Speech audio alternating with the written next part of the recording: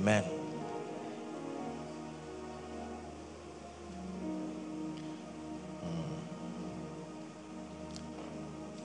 Every time God sends his word comes with power, his word comes with healing, deliverance, and hope.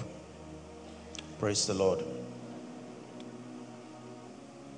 This afternoon, the Lord showed me something that it's important we discuss and then we pray about. Every once and again, our assignment is not only to prepare sermons, but to be discerning enough to see what God is saying and to understand what he is doing per time. The Bible talks about the sons of Issachar. They had understanding of the times and they knew what Israel ought to do. Praise the Lord. While I was just putting together this that the Lord would have me share tonight, I got a text message that for me was again a confirmation, and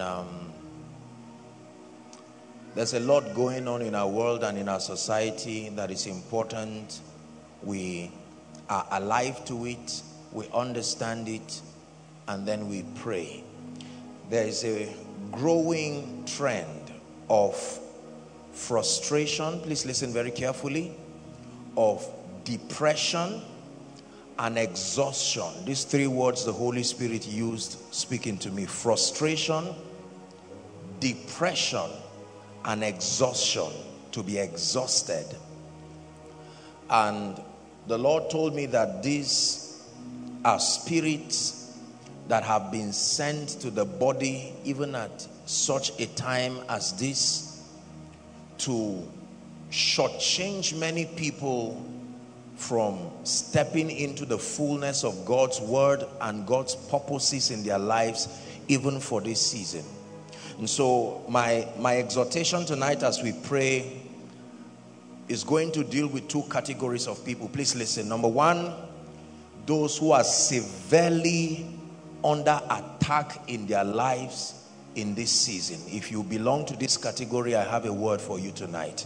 That there are people, there are families, there are individuals who it looks like they are in very, very trying seasons of their lives, where all hell has broken loose over that individual, over that family, and it's important for you to be guided on the steps to take even to victory. Number two, those who are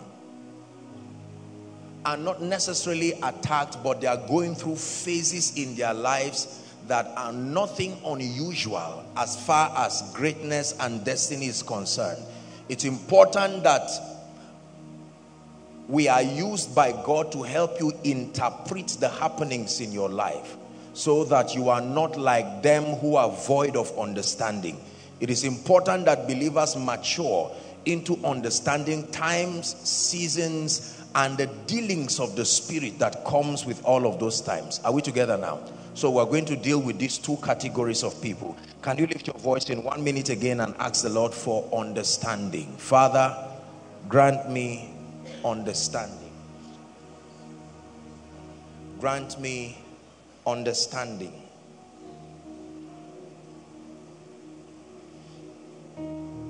Grant me understanding.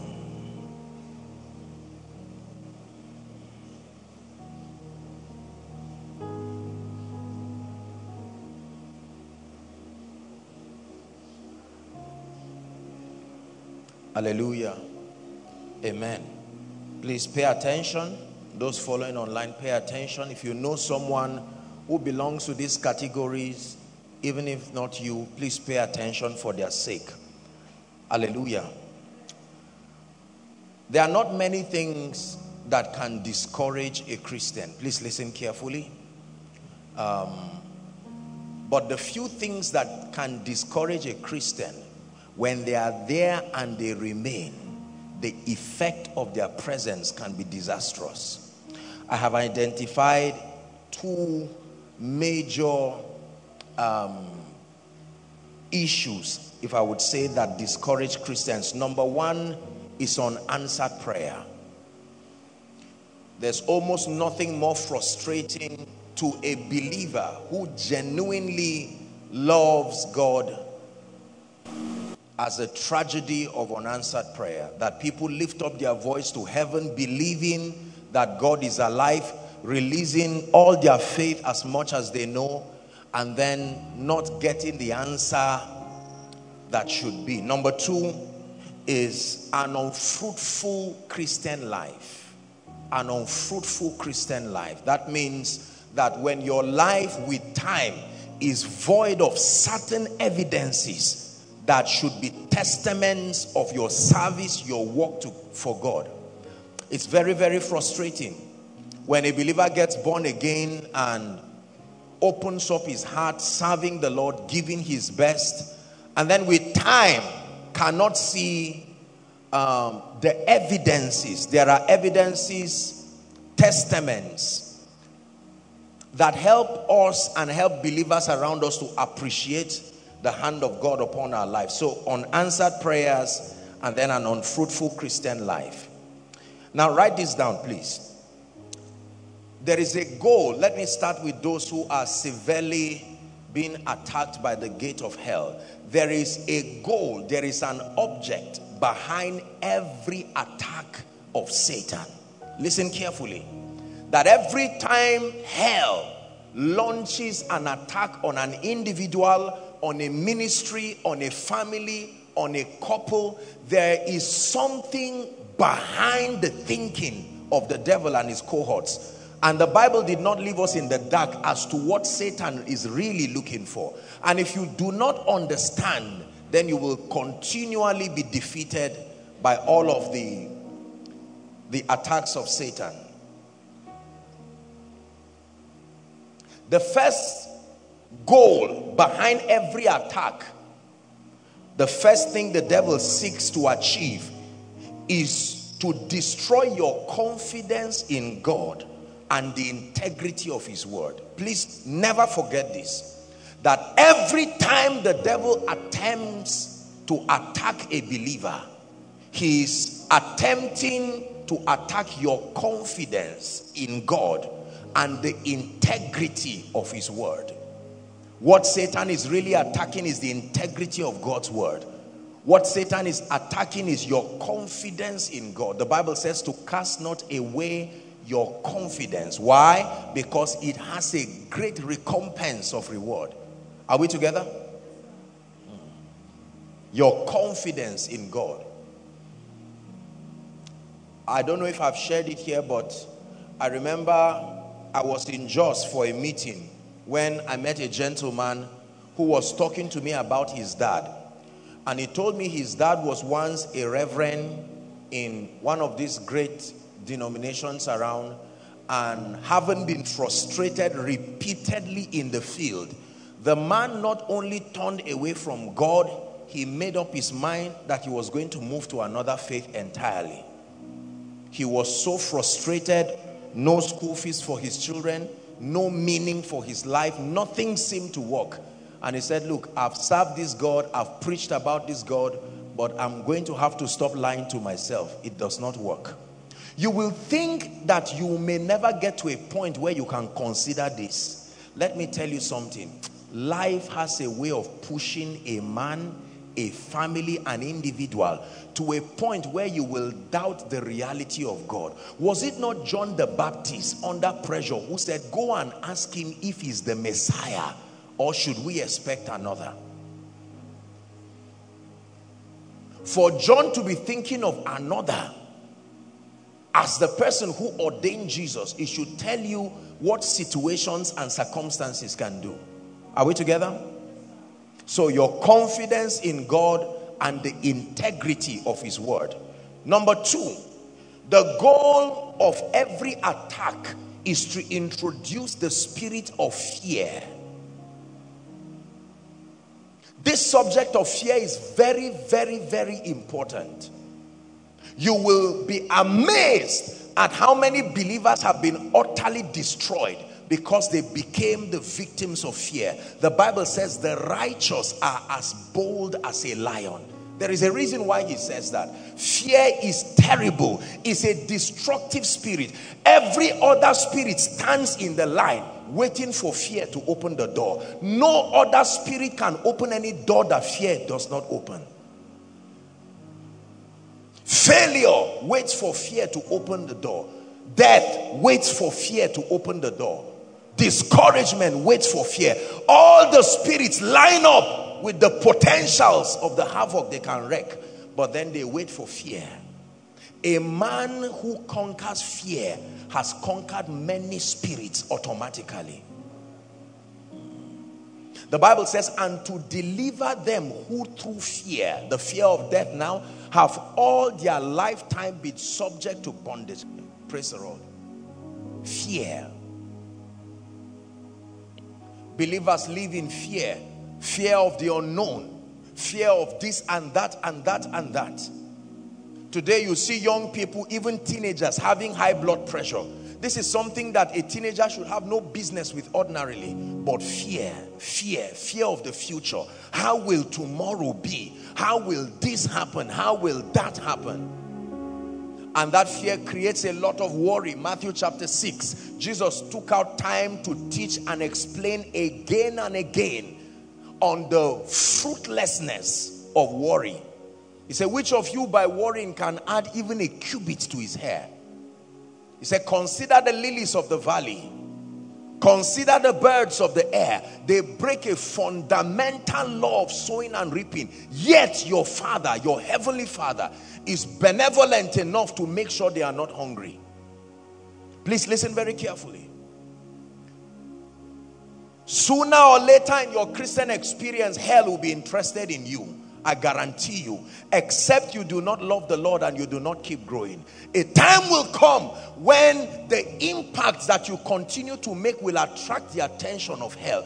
Who is this young man who wants to rise and do what has never been done in this family? For as long as you remain down, that's all right. But then it's like a spiritual thermometer. There is a level when you rise to, you attract the attention of hell. And they say, what is going on here? If we allow this young Moses, he can tomorrow be the deliverer. Do not take the baby for granted. Kill him while he's a baby. Don't allow him grow. The potentials of his growth can be dangerous. And so discouragement comes. Discouragement. So many believers, listen, so many families have had, especially in this time that we live in, their faith shaken, discouraged. Students are discouraged. Workers discouraged. Graduates discouraged. Pastors discouraged. Church members, you know, it looks like there is this air of discouragement and depression. When you say praise the Lord, people cannot say hallelujah. In their minds they say, for what? Hallelujah comes from the word halal Yeshua. Praise the one who saves. That's what it means. You say, where is the salvation that I should praise him? Talk to an average believer about God. He will prefer you talking about rapture than talking about the faithfulness of God. Don't mention that word faithful to him, because he tells you, I don't know what you are talking about. That reality is foreign to my experience. I do not yet know God as faithful. Faithful means keeping to your word.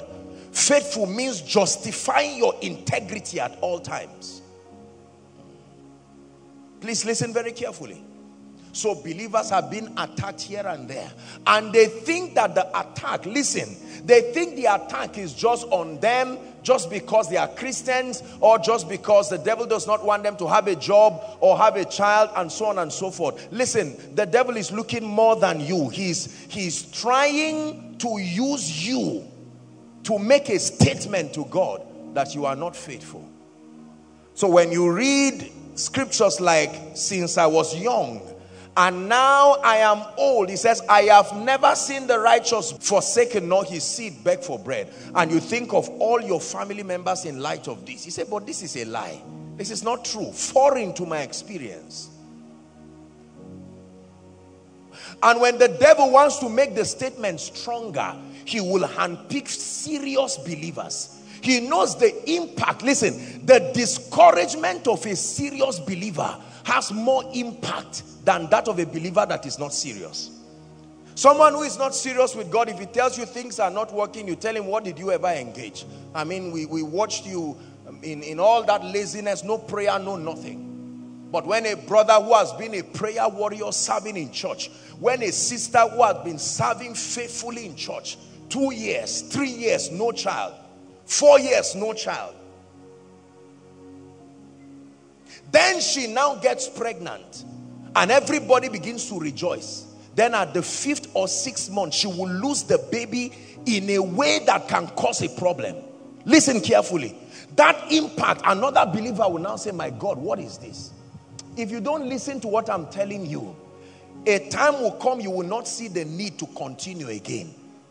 There are many believers who are sitting down, but they've left God since. They are just coming to church because they know if you don't see him in church, you say, I didn't see you here yesterday. But the truth is that their hearts are not with God again. They are not yet bold enough to go to a herbalist, but you can be sure one leg is already coming out of the things of God. And that includes preachers. The frustration of fasting and praying for genuine spiritual power, going around and emptying my accounts in need for impartation, only to return back with nothing that shows I was called. When an aspect of your life has results and then another aspect does not have results, you can at least find consolation. Listen, but when every area of your life lacks result, it's a cause for concern. Usually it will not disturb you till other brethren start saying, but why is this so?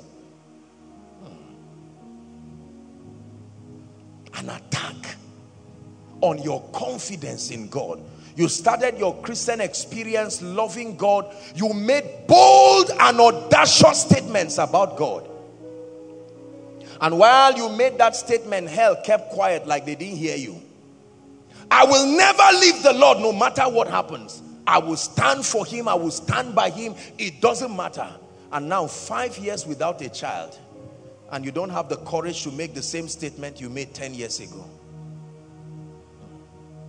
I will never give anybody bribe to get a job. Remember you said it. And now here is a job that can reward you. Only if you can fish out 150,000. You can pay it back in a month. Your integrity is at stake. You made a statement that you will never bribe. But jobs continue to pass you again and again until the day your loved ones look at you and say you are a foolish portrait of a believer. Watching you is a discouragement to me. At first you will think that it did not touch you until you sit later on and say, but God, are you not watching? And then heaven is silent.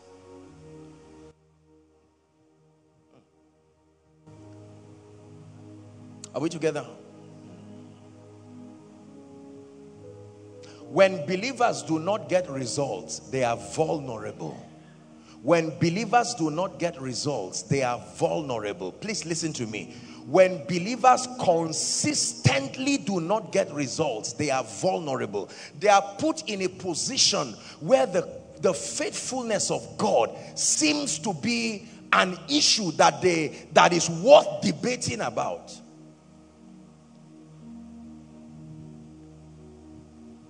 Behind every attack is the desire to challenge your confidence in God. It's your desire to challenge the integrity of God's word. Hallelujah. I got a text this afternoon about a gentleman who killed himself or so. I heard the story that there was a gentleman who killed himself. And if I'm right, I was told that the gentleman's brother or relative also killed himself. Now imagine, please, ladies, imagine that you gave birth to children who killed themselves. Not that they died, not a car accident, not sickness. You left your child, hugging your child in the morning and say, make sure I see you in the evening. And then you see people running somewhere and you join them thinking it's someone else's child. And there you see your child and the testimony is that he killed himself. Think of what society will do to you. Think of what other women will say about you. Say, this woman must have been wicked. It means that you do all kinds of things. Sometimes it seems like death is better than living. This is why people have the courage to kill themselves. And if you ignore a man that killed himself and don't help other people, very soon an entire area will begin to kill themselves. It's a spirit, but I've taught you how spirits work. They don't come and work with nothing. There is a raw material. They use your frustration as a raw material. They use your depression as a raw material. They create a system around your frustration. And that becomes the entry and the access point to your life. But we have come tonight to call the devil a liar. In the name of Jesus Christ. It says, but I know whom I have believed. Hallelujah. And I am persuaded. Listen to me. It is important. I will continue to teach this here, Koinonia. It is important the depth of your spiritual foundation. Remember my teaching a few weeks ago? That the deeper and the more solid your foundation, the more unbending you will be in the face of unfavorable situation. There are people who have dug so deep, they have become like Paul. For me to live is Christ, and to die is gain. What shall separate us from the love of God? And then he begins to list a lot of things. Shall persecution, shall famine, shall A, B, and C. Frustration. And then the spirit of fear. You look around and see fear all over people's eyes. Fear. Financial fear. Marital fear. Fear of children. Fear of raising children. It will be very irresponsible of any preacher and any man of God to ignore these truths, especially in light of the realities that are in our world today. When people begin to hang themselves, when people begin to run away in discouragement, go to the hospitals, go to the psychiatric wards and see all kinds of people, young people, talking to themselves out of depression and frustration. Something is wrong. There has to be a people who will rise and say, Satan, you are a liar. Jesus is still on the throne, and our convictions will not shake, we will not bend.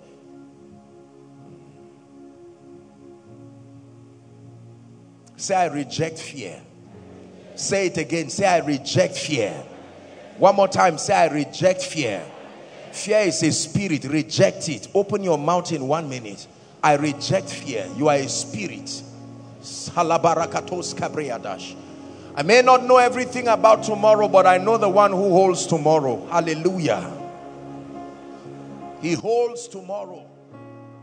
I reject fear. I reject fear. I reject fear. Fear is a spirit, and all spirits are received. Any spirit that is received can be rejected. God has not given us the spirit of fear, but the spirit of love, the spirit of power, and of a sound mind. Fear of excelling in ministry, fear of marriage, fear of children, fear of the future of children, fear of finances. How can I tell if I will live to see tomorrow? How can I tell if I will not die in a ghastly motor accident tonight?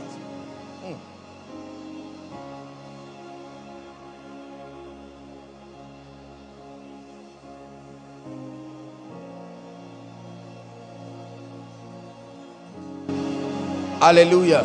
Listen to me. Please look up.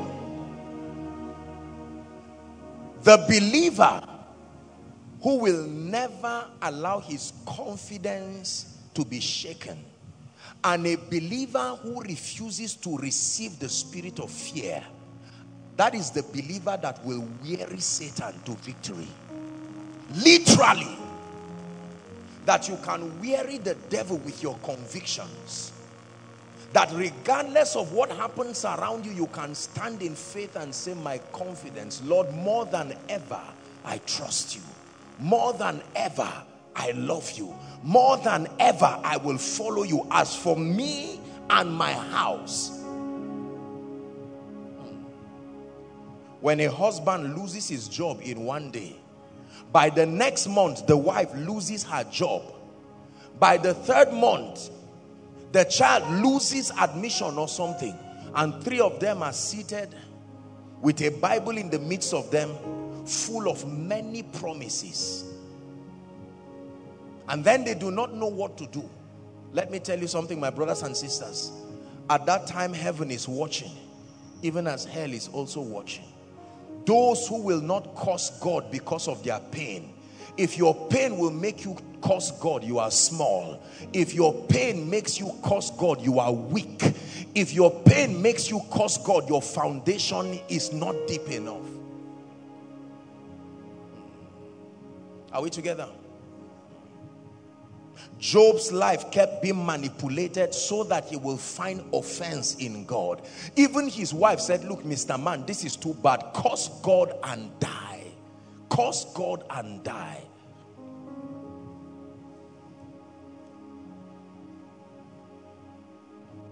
While I was still preparing this note this afternoon, one of our precious ladies in the worship team just sent me a text and said, they just told me my father has gone to be with the Lord. I'm sure she woke up this morning preparing with her colleagues to celebrate the faithfulness of God tonight, only to receive a report in a year of extraordinary fruitfulness that your father has died.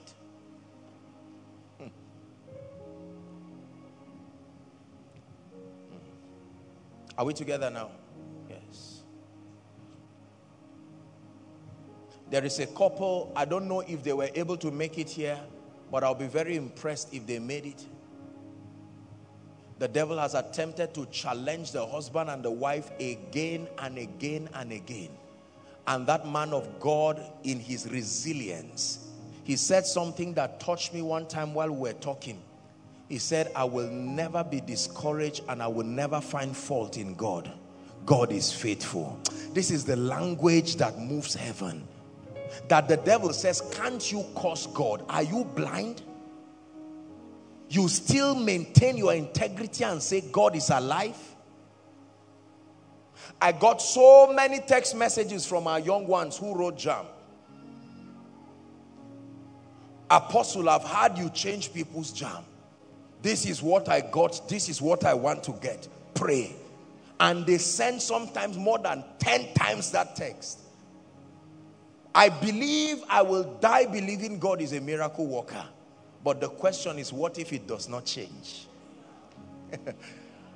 You don't like this part of God. What if it does not change? What happens to you when your expectation does not come to pass? What happens when what you saw in your vision does not manifest physically?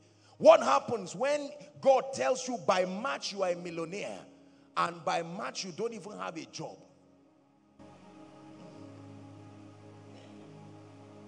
Though he slay me, yet will I trust him. Though he slay me, yet will I trust him. You are eating this bread because the journey is far. Man of God, what happens when you start ministry with a lot of zeal? Assurances from financial partners. Just start, we are here. We believe in your vision. We will stand by you to the end. 4 months, they say, we've tried. Don't come near us for that rent again.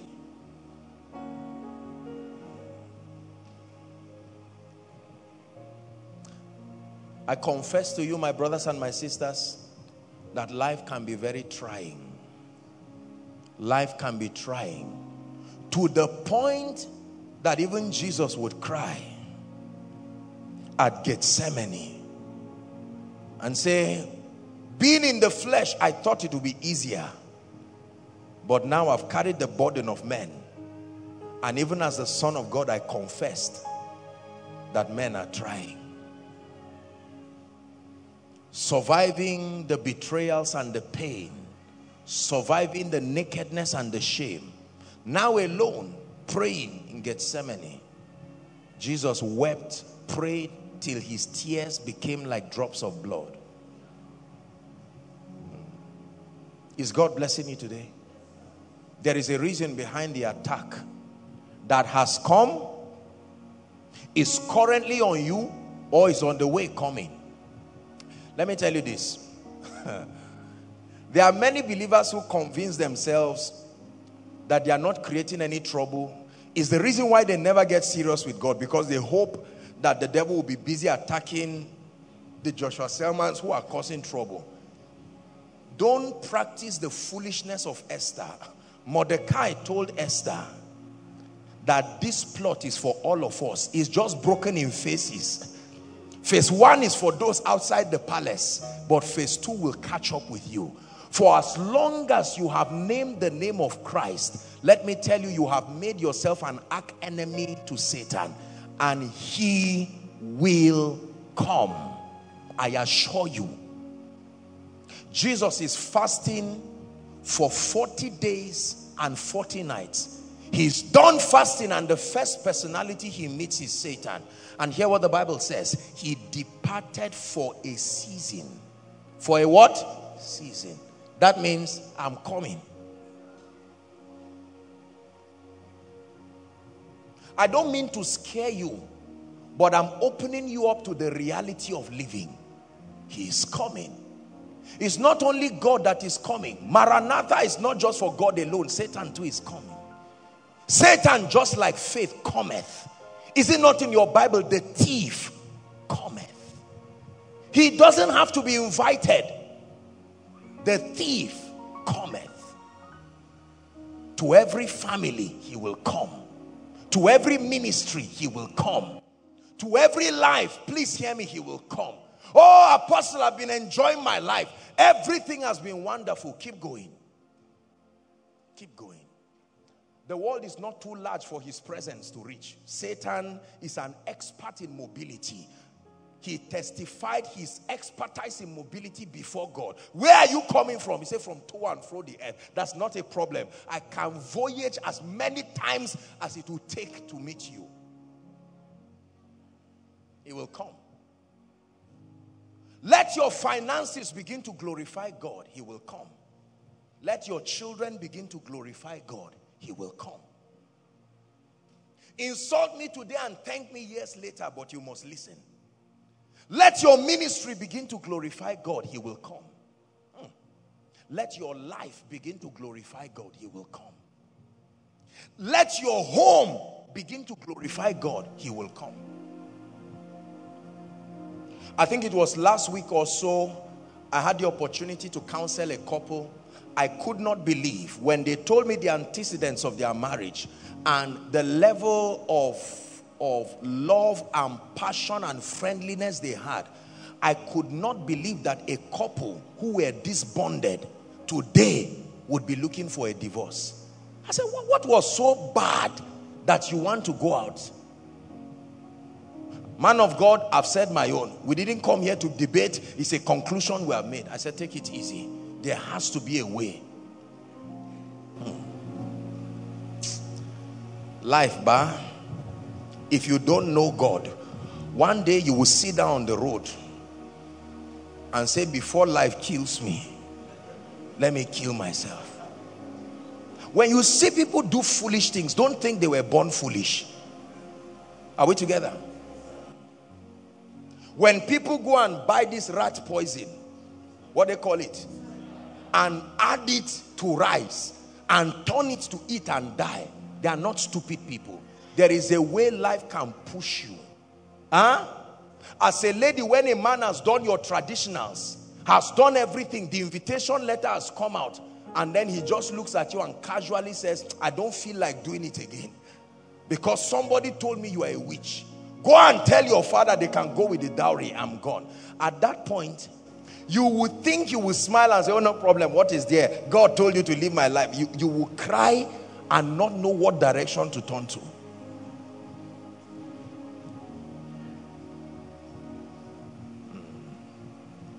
It is true that life can push you.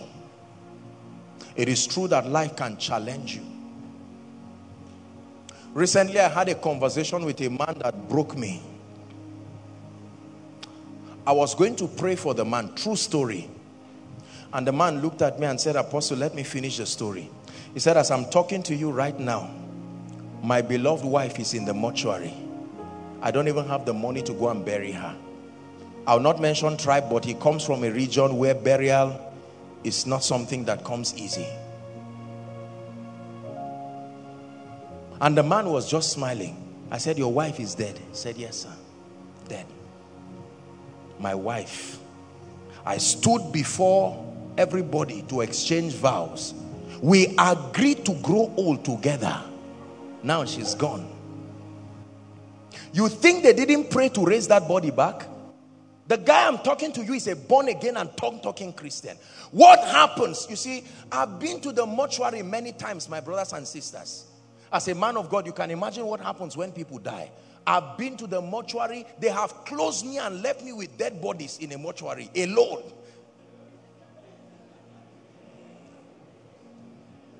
Why? Because they believe I'm anointed.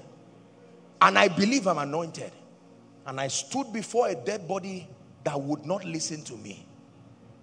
Wake up in the name of Jesus. And the body is looking.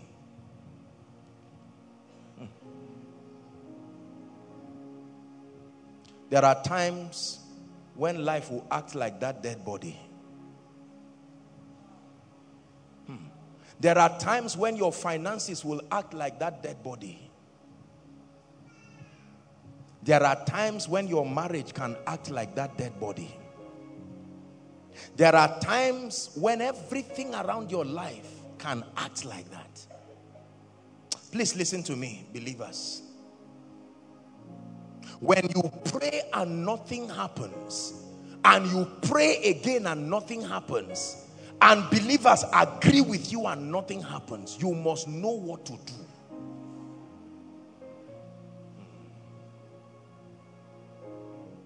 When the devil launches an attack, do you know what to do? Or do you just know that attack is real? Hallelujah. Years ago, I counseled one of our precious ladies. She's no longer here. And this lady told me that once a guy looks at her and says, I love you, I want to go and see your parents, that's the end of it. A strange being appears to her as usual, and that's the end of that relationship. If that guy does not get out of her life, the things that will get out of his life, you will not, his finances, just like Jonah, things will begin to leave. I can tell you that lady loves God and she's a Christian. Listen, if an unbeliever goes through certain things, it is natural. What happens when a Christian woman is barren? What happens when a Christian man is impotent? What happens when a Christian couple are broke? What happens when a Christian man and his wife and their children are standing in the name of the Lord and there is no roof for them that night? They don't know where they will spend the night. Yet Jesus is still Lord over their lives.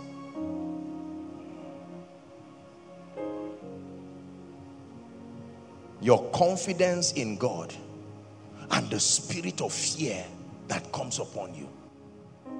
A lecturer called me some months ago that he was relieved from his work. Not ABU here, one of the institutions. And I said, what happened? And just some issue that he truly told me under God. Now, it's not for me to vet the rightness, but as a man of God, I can tell you I discern he was true. Some persons just cooked up one or two things like that, and that was it. The case had been pending, and finally, they just threw that man away. Out, no job. And the man was telling me, he said, where do I start from? There were monies they were supposed to give him. Nobody is talking about it, and everything has gone. I confess to you that life can be challenging. I confess to you that when Satan attacks you, he looks powerful because the attack is real. You will see it, and sometimes you will wonder, Lord, where were you when this came? But tonight's message is for you.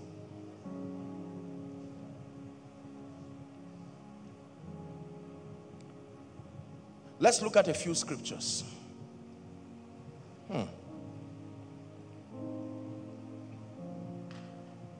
John chapter 16 and verse 33. John 16, 33. We are really going to pray tonight. And when it's time to pray, please hold, even if it's prophetically, the hands of your loved ones, and everybody you know should be listening to this message, and lift them before God as we cry. John chapter 16 and verse 33. Everyone read with me. 1, 2, read. Jesus is speaking. These things I have spoken unto you. What things? That in me ye might find peace. Why? In the world ye shall have tribulation. Listen. Listen. Jesus is speaking to believers and saying the possibility of tribulation is something that will be part of your experience. That means acclimatize your mind. Do not think it's strange when these things happen. It says, be of good cheer. Why? Because I have overcome the world. 2 Corinthians chapter 4 and verse 17. 2 Corinthians 4 and verse 17. Listen to this message, matured believers, and run away from some of these childish things that continue to give us very aberrated views of life. For our light affliction. Why will you use the word affliction for a Christian? One who is in Christ, one who has sustained victory, the fullness of the Spirit, the fullness of the Godhead in Christ resides in him.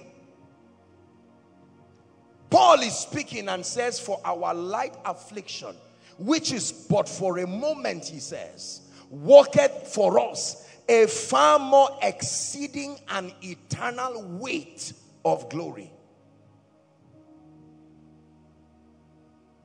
For our light afflictions. So it is not unusual for believers to go through afflictions. Nobody sits and prays for it. But that is for any reason you find that reality around your circumference, do not think it's strange. Rather be equipped with the understanding to deal with it to victory. Are we together now? Yes.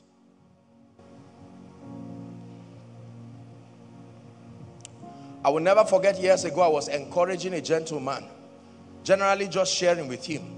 I told him, I pray for you to get a job, but in case you don't get a job, I was sharing with him certain business ideas, and the guy almost shouted on my face, I reject, that he rejected the statement I was saying that there will be delay in a job. You know, the Bible says you will not. I said, no, I'm a man of God. I pray. I'm not saying you will be delayed, but I'm saying if this possibility happens, while you wait for that blessing, be thinking of this and that. I don't mean to embarrass you, but till today, I'm not aware, except if he got it this year, but till today, he has not gotten a job. The same wisdom he would have listened to and his foolishness. There is a difference between faith and foolishness. They are not the same. The same way a matured mother will be mentoring a young lady who is about to get married and get pregnant. And say, we are not discouraging you, but we are just saying that there might be these possibilities. And that if this comes, there is a wisdom way to route it. No, I reject it. My womb is blessed. Nobody's arguing it. Until life shows you pepper. And then you turn and say, so this thing is like that.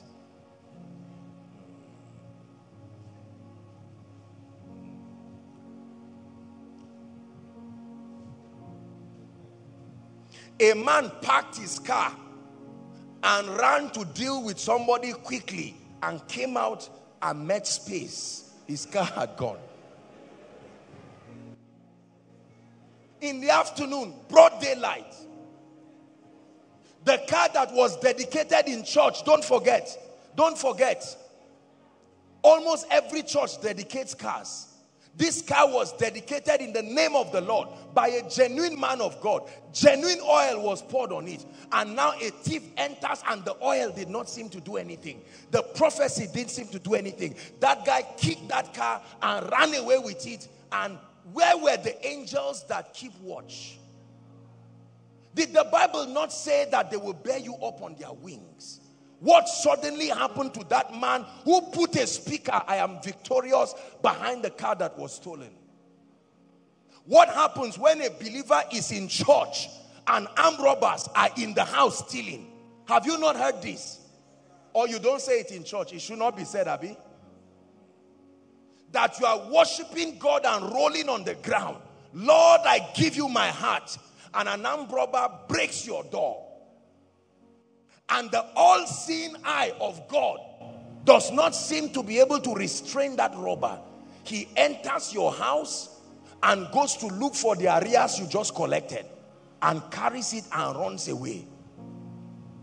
You share the grace with joy and go back home into a week long of depression. I'm a man of faith. I'm a man that believes in miracles.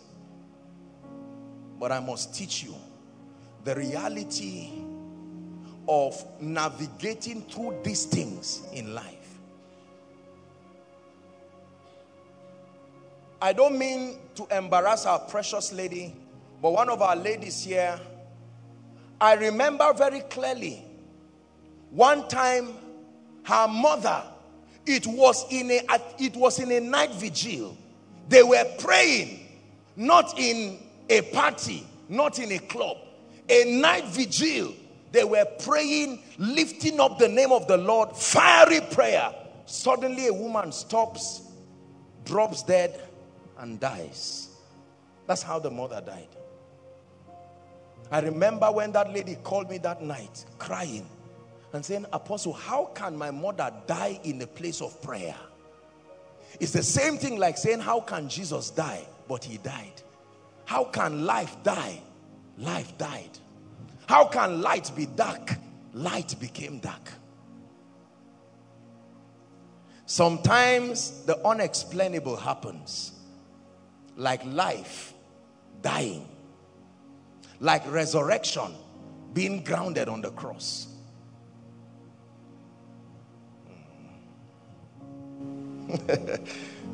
James chapter 1 and verse 1 to 4. I like what this teaching is doing to you. You will thank me tomorrow. Add it to your spiritual arsenals so that you will draw it forth in the days that are rainy days.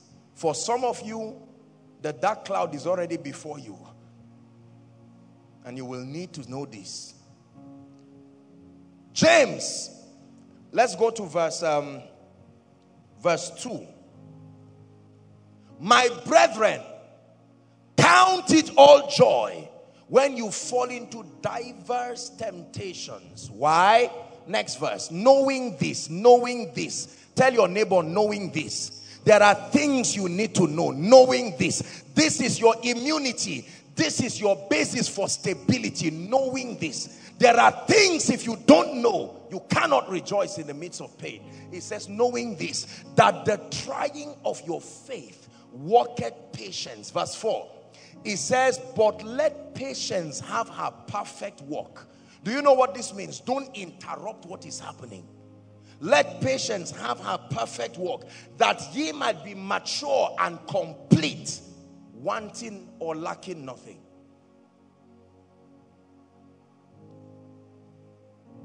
Jesus told us very clearly that it's not unusual for believers to be challenged by the gates of hell. And then also, the Bible did not leave us in the dark, that the journey of the believer is not just a smooth road, that there are mountains and there are valleys. In the making of great men in God's kingdom, listen very carefully, there is a place where the refiner's fire.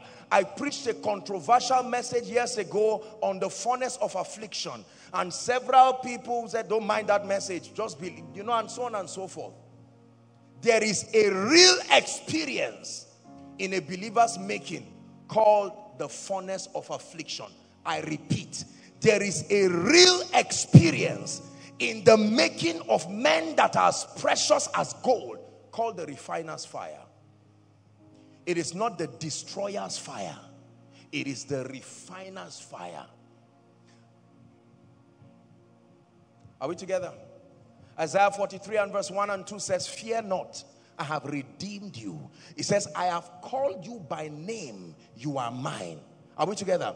It says, Isaiah 43, 1 and 2, fear not, I have redeemed you. I have called you by name, you are mine. It says, when you pass through the waters, I will be with you. There are times that God will not say, I will be with you. He will say, I will help you. But there are other times he says, I'm there. Just find comfort that I'm there. There's no guarantee that I will put my hand in that process. But be assured that my presence is there. And through the rivers, they shall not overflow thee. Now listen, he said when you walk through fire, you don't pass through fire, you walk. There is a roasting process that takes time. There is a separation. You don't put meat around fire and you have something nice. You drop it there, then turn it again, then turn it back to where you turned before, then turn it again. And when it is done, people enjoy it. Listen, what do you think the anointing is? Have you found out how oil is made? That the threshing floor is not a place of laughter. That oil does not want to go through that train. Believers, we have been spoon-fed into believing that all it takes is to get born again and be filled with the Holy Spirit. I want to be Apostle Joshua Selman. I want to be Benny Hinn. It is doable. It is achievable. But can you drink of my cup and be baptized with my baptism? That's what Jesus said. Whoever told you there is no cup to drink, and whoever told you there is no baptism, there are times when your prayers will deliberately not be answered. This is not a conventional teaching. Many people say, God forbid, all prayers are answered. I agree. It depends on the level you are seeing from. Because the Bible says there is the hill of the Lord. It says, who shall ascend to the hill of the Lord and who shall stand in his holy place? There are planes in the spirit, and not every experience is the same at every plane. There are planes that are general experiences, and you can write a theology from that standpoint. But you climb like the eagle to a mountain where the Holy Ghost defeathers you. Have you seen how eagles mount up and renew their wings? They rise to a high altitude, and right there by themselves they remove the old feather, and they are left naked in the cold, and they stand there, and then suddenly new feather begins to come out slowly. There are things that the tempo has been preset. It will not be accelerated because of your tears. It was designed to be that slow. If the process hurries too much, you will not learn what you should learn.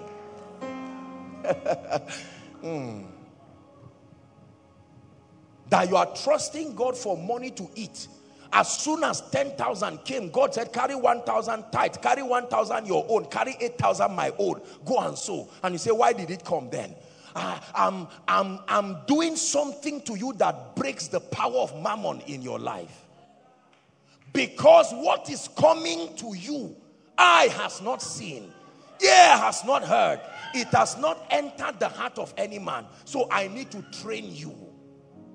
If 10,000 is difficult for you to receive, and you are shouting, I'm a millionaire, you are joking and flattering yourself. We continue to do these foolish things in church. That's why the world looks at us and says, these people, something is wrong with them. The faith life is not foolishness. People must be educated to understand the pathway.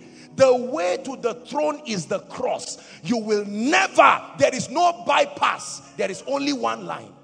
Man of God, hear me. You admire everyone who speaks under the influence of God's power. Fine. Let me tell you, when the anointing for service comes, it doesn't come as oil, it comes as olive. There is a breaking process that will turn that olive to the oil. It is true. There is a threshing floor in your life that is in the similitude of the threshing floor of Naboth, where there are things that are threshed there. Unfortunately, it's not wheat, it is you. You are that living sacrifice that must lie there. Hear me.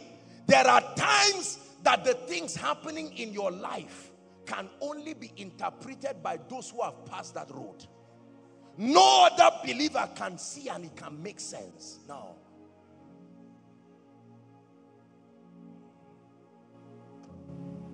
God gives you a rule and says, for the next 5 months, I meet with you from 11 to 3 every night, regardless of how tired you are.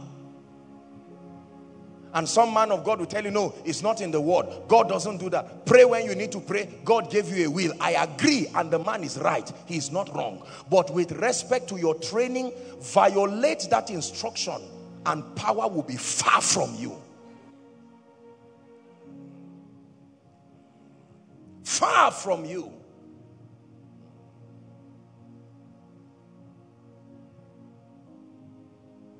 Show us the ancient paths.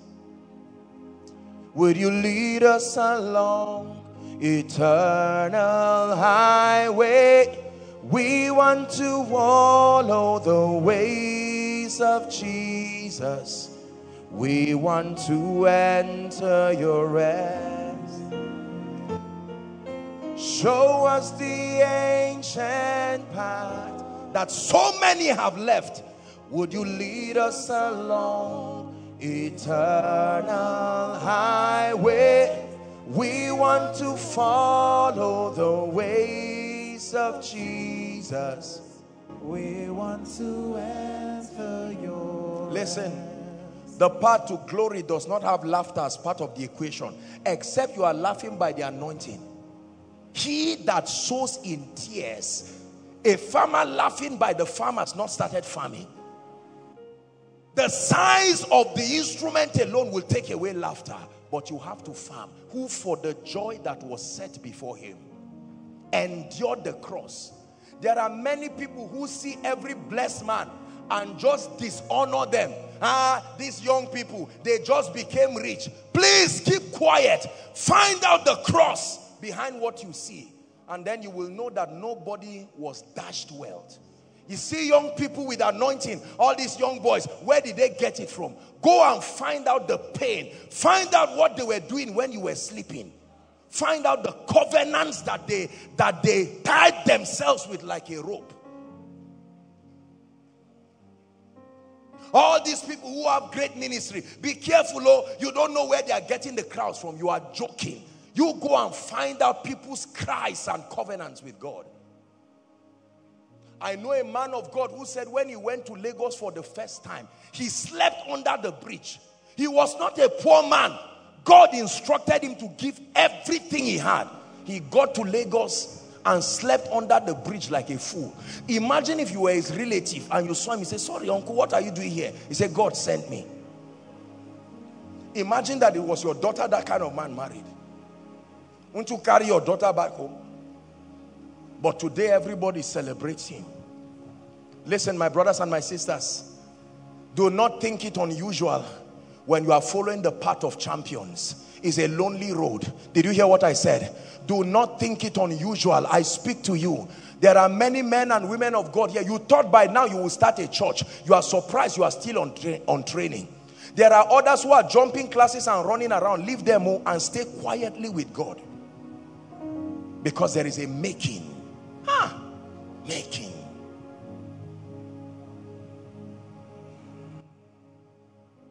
Ask a coach how a champion is built. The coach will subject that person through exercises. The person will run. The person will cry, coach, I am tired. And the coach will say, no, this is not you. The version of you I seek to produce is not the you I'm seeing. Sometimes when God pushes you, it's proof of his confidence in you. Others got there and God said, no, they've reached their elastic limit. But for you, he says, no, I know what I put in you. Let's push a little more. There are certain levels of glory that I've been waiting for who will push to this level. Everybody stopped here. You can, don't disappoint me. Push a little further.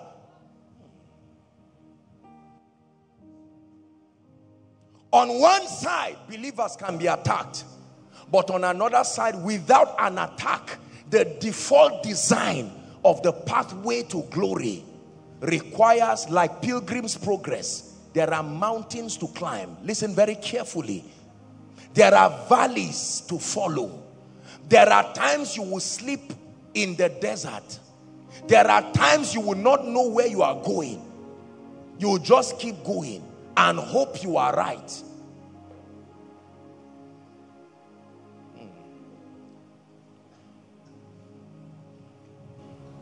We didn't come this far by luck. We didn't come this far by chance. It is true we came by grace, but grace that was not abused. It is not grace that did the work. Grace empowered us to comply. Behind every glory are tears and blood, sleepless nights and sacrifices. Ask any great man. Champions, hear me. Being a champion is not just a confession. Ask a pregnant woman. When she gives birth to the baby, like our dear one here who gave birth and we're all rejoicing. But ask her how it was. Right now you are carrying something that others are not carrying. Don't expect them to understand you. If everybody around you understands you, it's a sign that you are not going anywhere. There are times only God can understand you. Let me tell you. There are times only God can understand you. While others are sleeping, the Holy Ghost takes away sleep from you. He giveth his beloved sleep, but from you he took it so that you will wake up. And you are walking around your house and crying, Lord, what is the name of what you are doing with me? He calls it refining. Lord, what is the name of what you are doing with my life? Is this how useless my life is going to be? You have honored other people. Look at what you are doing. At least show me where I'm going. Let me be convinced that you are leading me. And he says, the seeming confusion is part of the process, so that I teach you that you don't have to understand me to follow me. There are times that it's in your obedience that understanding comes. Lord, if you don't show me where I'm going, I will not follow. You will never get to the place of destiny. There are times you start that journey far before it later makes sense. Come out of Ai of the Chaldeans to a land that I will show you. I don't give you no vision for it. Keep moving. Carry your child along, because you will kill him sooner or later. These are messages you will not hear in the church again. It's not all about receive. It's not all about be a champion. The anointing does not work like that. There is stability. I show you the way of champions. I show you the way of the ancient. I show you the way to build stamina, where you are given the keys of territories. To him that endures to the end, I will give a crown and a white stone, he said. Please don't let anybody deceive you. If it is that cup, you must drink of it. If it's that baptism, you will be baptized. If it has not started, it will start. So I'm teaching you so that you will understand that when everything in your life looks strange and God says empty your account. When you were a baby Christian, you emptied your account and in 24 hours times 10 came. So you took that mindset to rush and say, if it's God, I know he's Jehovah sharp sharp. I agree, but not for your training. Sharp sharp will be when you are on stage. Then you prophesy to someone and he gets a miracle alert. But I tell you, not during your training. You will get no miracle alert. What you will get is the faith to endure. I shared with you my story. Today I pray and people receive breakthroughs. I shared with you years ago, when out of hunger, I took a step of faith and joined a queue in First Bank, believing that miracle alert will come. This miracle alert thing didn't just start now. It was built in the spirit. So then death walks in us, that life will walk in you. Whatever you die to is what you give life to people in. Let me tell you, this is how it works.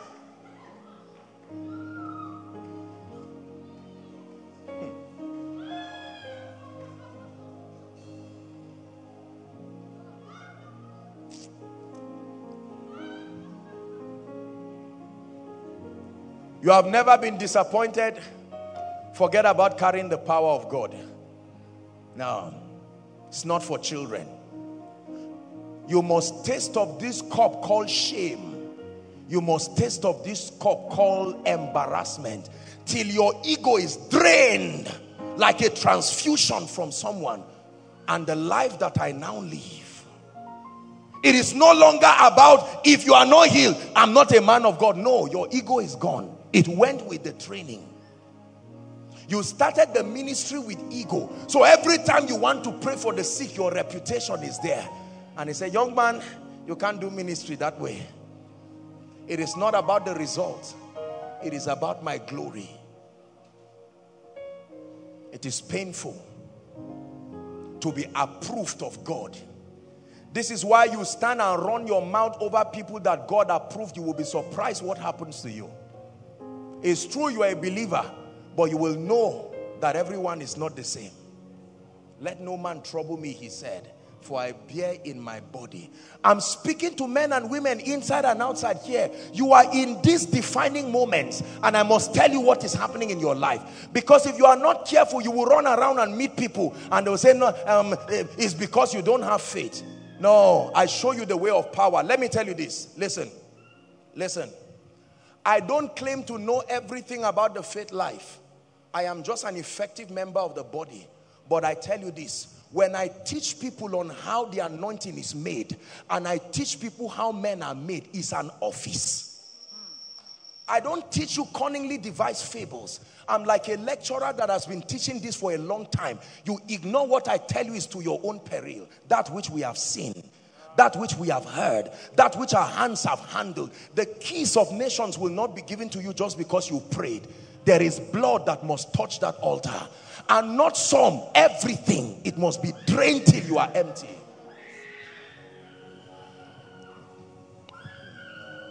Your tears will not stop him. Not even your fears. You get to a point where all your fears happen to you, and there's nothing else to fear.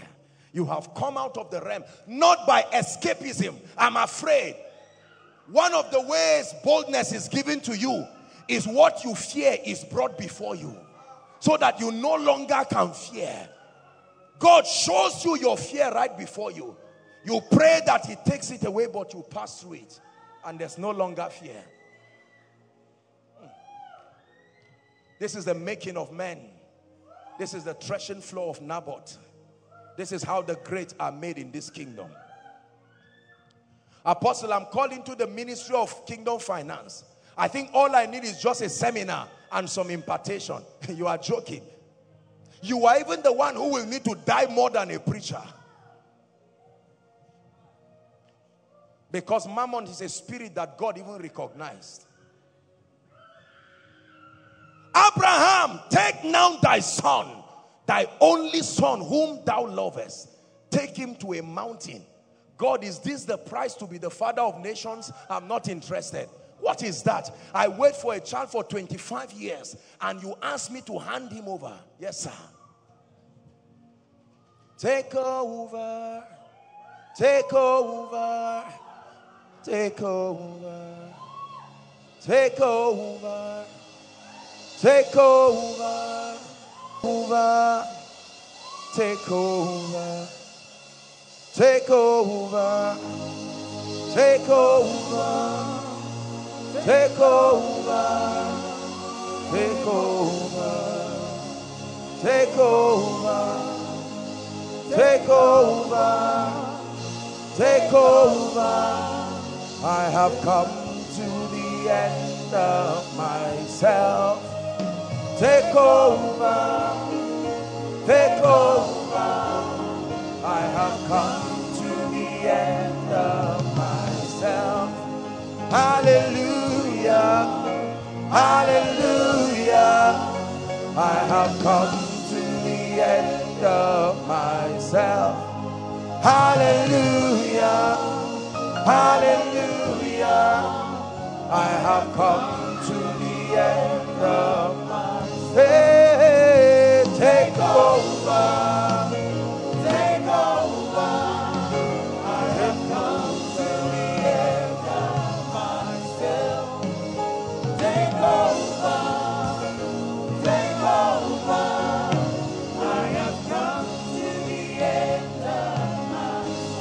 Listen to me. I got to a point in my life where God so dealt with me, it was like there was no life again. That you get to a point where you don't know the name of your life or destiny again. No name. You are like Cain. And the more I kept moving like the wind, I didn't know that's how spiritual men are. Because it says the wind bloweth where it listeth. You cannot tell where it's going or where it's coming. So is one who is led by the Spirit of the Lord. I truly wanted the power of God in my life. And I prayed. I said, Lord, please give me power. I thought the answer would be a bed that will land on my head. And he will say, son, from this day, I have given you power. Power to open doors that no man can shut. You are joking. Power to speak over nations? No, sir. No, sir. No, sir. Those keys are hidden in your scars. You keep them there.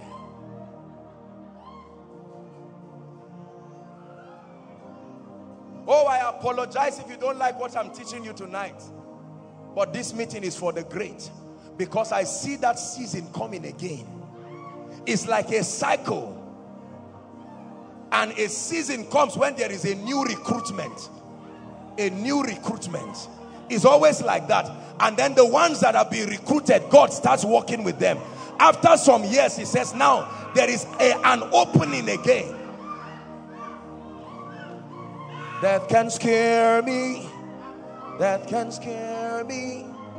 'Cause I know I'm dead already. In my reason, in my seasons, I cry out, this is the end of me. Hallelujah. Hallelujah. I have come to the end of myself. Hallelujah.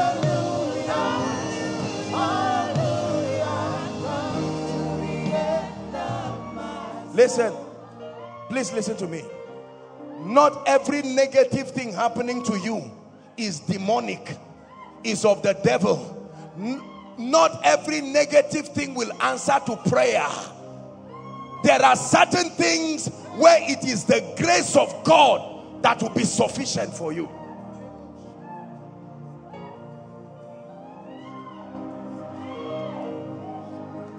There are times in my life I fasted and fasted. I didn't know the difference between being full and being empty. This is our generation. We truly have this honor. Truly have this honor. Please don't just see every young man you are seeing and believe that just because they are young, it means that they were given certain things as a dash. No, sir. No, sir. No, sir. No, sir. There were nights when everyone would be sleeping. I would be on the roof of vet medicine in ABU. The roof of it in the night. From night till morning. On that roof. Seeing visions and revelations. But staying there in that cold with mosquitoes. Just a little inconvenience and people begin to complain. You are talking of giving some seed. I never had the opportunity to spend my scholarship once. Once. It was a sacrifice before it arrived. So when today someone says, Apostle, give me your phone, let me send you money. Please, there is a track record. Let's honor the pain of people. Let's honor the pain of people.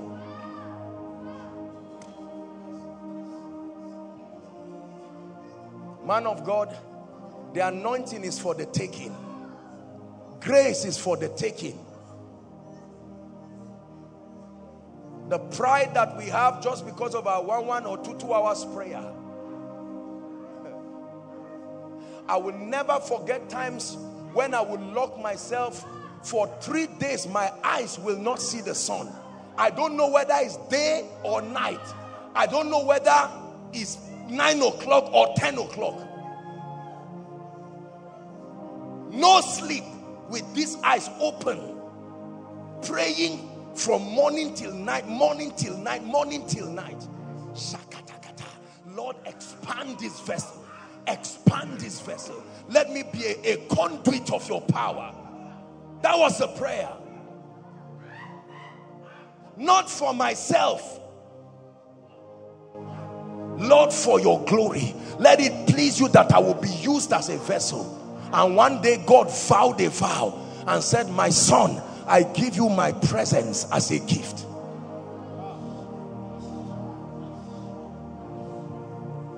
There is a threshing floor in the life of every believer. Please hear me. I'm addressing those who are being attacked and those who are going through seasons they do not understand. Do not think that it is demonic. Please sit down and give me a few minutes, and then we are going to pray tonight. Let me get back again to those who have been attacked and show you a few keys. It applies to everybody, but please write this down.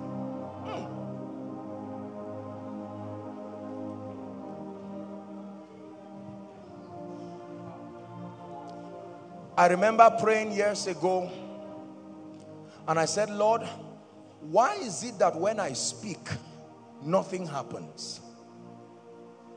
I read the Bible and I saw in the life of Peter that while Peter yet spake these things, the Holy Ghost fell on all they that heard him, not all they that believed in him. If your ears could hear Peter, the Holy Ghost will come to you. I said, Lord, why don't I see this in my life? Not for pride. And God let me know that everything in the kingdom is yours for the taking, but there are dimensions. Not all things are possible at every level. There are real dimensions. Number one, the first key that I will give you to minister comfort tonight.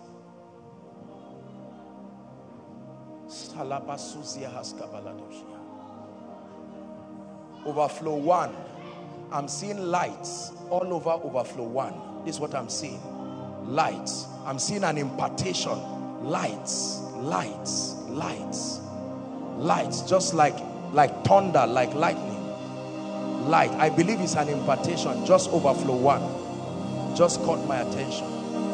In the name of Jesus Christ, that which God has in store, let it come upon you in Jesus' name. Number 1. The first key that you need to survive these seasons, whether a season of attack or a season of pruning and dealing and refining. Number 1, never lose your joy. Please never lose your joy. In this kingdom, joy is strength. Never, never lose your joy.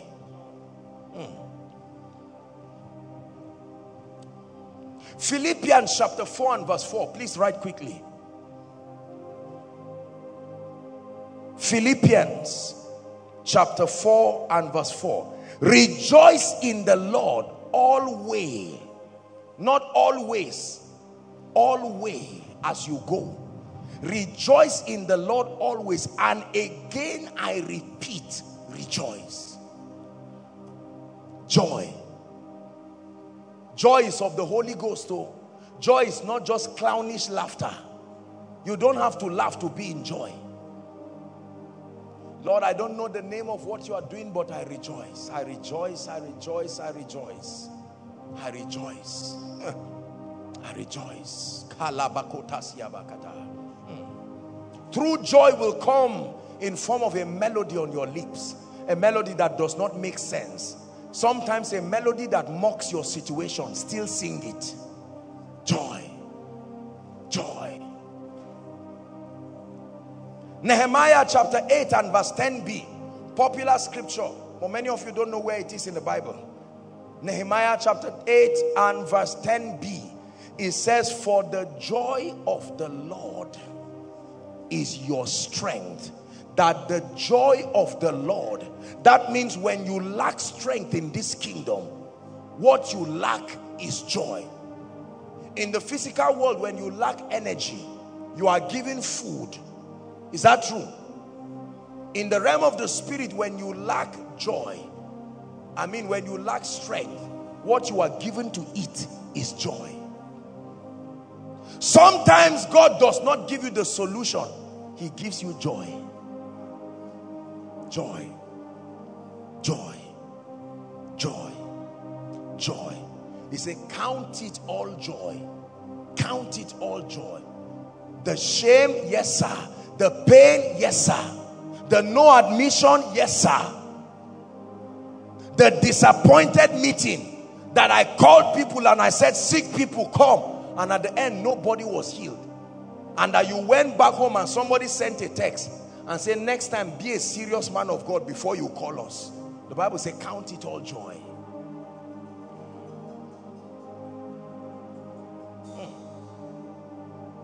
It comes alive every time I hear your voice. It comes alive every time I hear your voice. There's a joy in my heart, in spite of all the sorrows that surrounds me. And this joy that I have only comes alive every time I hear your voice. It comes alive every time I hear your voice. Can you watch your car on fire? Your 2.5 or 3.5 million. And you stand and say, to God be the glory. Great things he has done. Can you watch your job and you stand at the gate of your office? It was once yours, but now no longer yours. And say in it, oh God, I give you glory. The Lord is my light and my salvation. Whom shall I be afraid? Can you stand before a corpse and you are looking at a dead body that you fasted for days to come back to life, and you say, in spite of it, oh God, with the tears coming from my eyes, I still give you glory. I thought the dead body would come back to life, but now I have prayed. I give you glory. Never lose your joy. Let nothing in this life steal your joy. Not lack of money, not lack of a child. Please listen to me. This gloominess we carry around is cheating us. Are you hearing what I'm saying? Yes. Make up your mind to rejoice in the Lord. Why are you rejoicing and crying? I'm crying because of the reality of my pain, but I rejoice because joy brings harvest. You will sow in tears, but you will reap in joy. Not with joy, in joy. If there is no joy, there is no harvest. Number two, what do you do in these seasons? Engage in strategic prayer. Listen, the seasons of attack in a believer's life, or a season of pruning and making, they are seasons of deep spiritual emphasis. They are seasons of prayer and intercession. That's not the time to pray morning and evening. That's the time to pray anyhow and anytime, because you are in a season. Your anchor will be your prayer.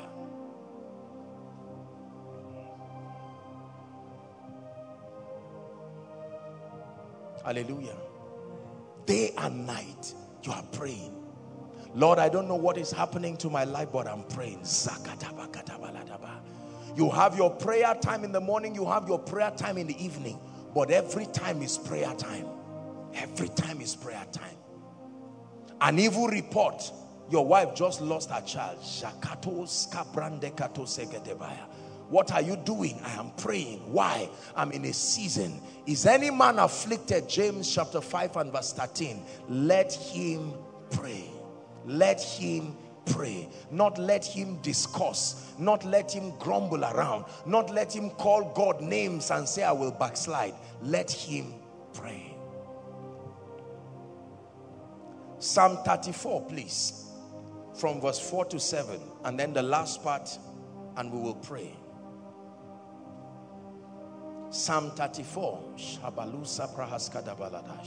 I sought the Lord, and he heard me and delivered me from what? All my fears. Next verse, we are reading to 4 to 7. They looked unto him and were lightened, and their faces were not ashamed. 6.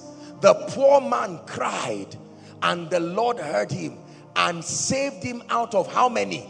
All his troubles. Last verse. The angel of the Lord encampeth around them that fear him and delivereth them. Prayer is a powerful weapon in all seasons, but especially this season. Lord, what is happening around my life? My wife just got attacked. My son just got attacked. My job just got attacked. I am not understanding what is happening. I set myself like Daniel unto prayer. God grants you grace. You can add with fasting. Add with fasting. This spiritual laziness of eating anyhow, anytime. Many believers now fast as a ceremony. 3 days fasting, you carry it on your head as if it's 12 years fasting.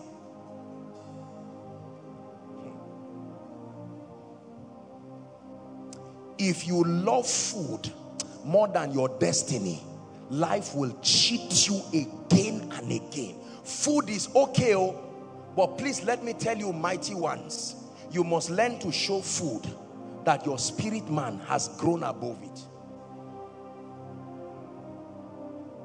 There are many of you here, you cannot remember. I may be wrong. I'm not saying you should do it. Please, I'm not saying you should do it. But as far as I'm concerned, there are spiritual levels that if you get to, a week should never pass that you did not fast. You are joking. You are joking. Not with what you are doing to hell. You are joking. 7 days. No. Himarama.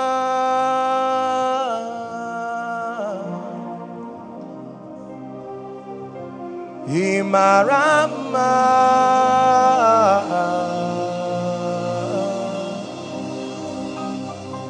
Himarama. To the King who sits on the throne. Himarama. To the King. Listen, let me tell you this. I will continue to teach you this secret. Real victory in prayer is gotten while men sleep. Real victory is not gotten shouting around, just making noise. Real men of power contact power when men sleep.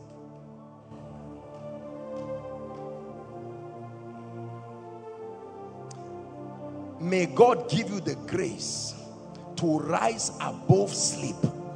I'm praying from the, may God give you the grace to not allow sleep cheat you.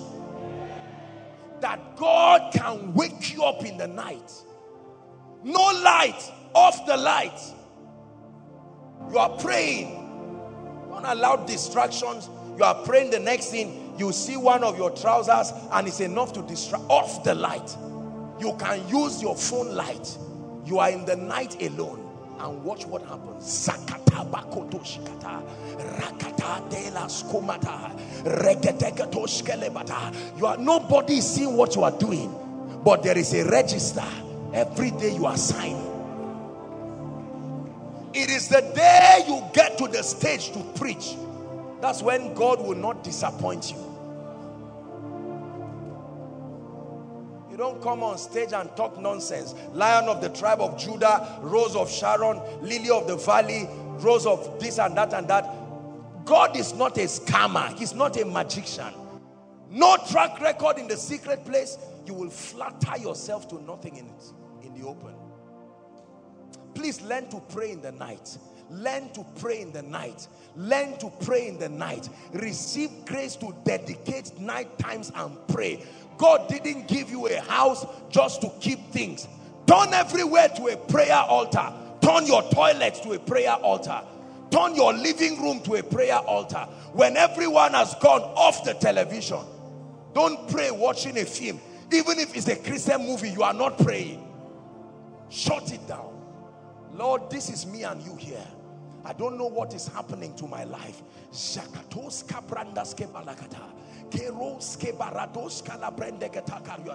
A time will come, you'll feel like just leaning. Get up and say, Satan, you are a liar. I'm going far. A time will come, your tongues begin to change. What you are saying, it will never be what you started with. You have entered a level in the spirit. Tongues are languages, and there are levels of power contact. Groanings that cannot be uttered. You get to a point in the spirit where you begin to pray.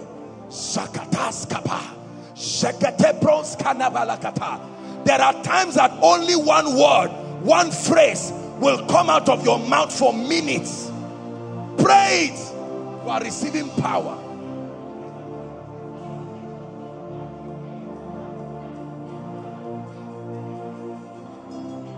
Prayer is not something you do in a group so that people will see you and think you're a prayer warrior. Don't joke with your destiny like that. Don't joke with your destiny like that. The Bible says to enter and shut the door behind you. Shut the door behind you and pray to your Father who is in secret. You don't need to have a prayer point. You don't need to have a prayer point. Just stay there and begin to pray. And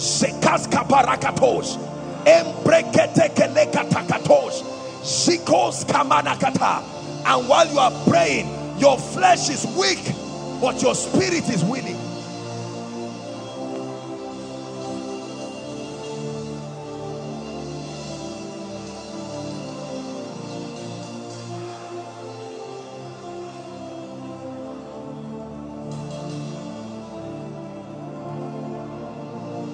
Listen, can I tell you this? There is a level of fire you bring on any attack in your life. It must give way. It must give way. Fire is an emblem of the spirit. It's one of the emblems of revival. It's one of the emblems that show that the spirit is in a place. Fire does not only refine. Fire is for judgment. There are times you need to stay like a priest upon the watch. My brother and my sister, if you pray from your heart, some things will shift. You will wake up in the morning and know I shifted this through prayer. There are attacks that only prayer can challenge. Pray for me is wonderful. But you must become the priest of your destiny. Can someone just blast in tongues for just 1 or 2 minutes? Salamakata. Senakandas kama hasabash. Rakatapakato sopokoto sheketelekata. Emprata seneketo shanikata. Tasete shanahas kabaratos.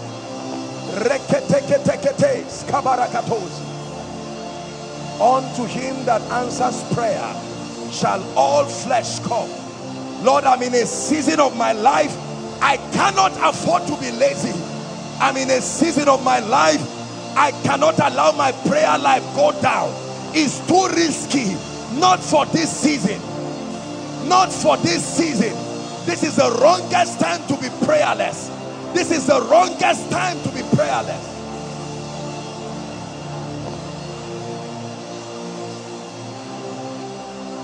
Oh, take away slumber from my eyes. Take away slumber, oh God. There are scores to settle in the realm of the spirit.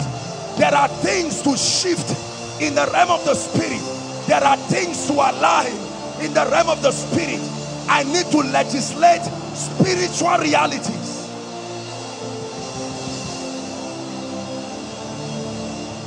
While men slept, the enemy came and sowed tears.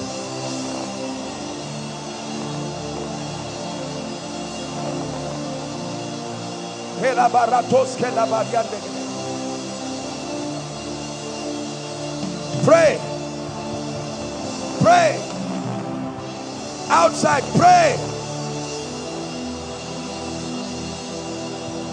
To the King who sits upon the white horse. To the King, yes, sits upon the white horse. Shelabakatare kotosia.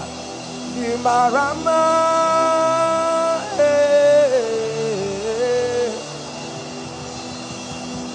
Imarama.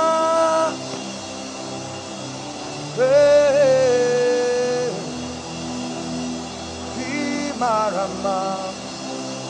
To the King who sits on the throne. Imarama. To the King who sits on the throne.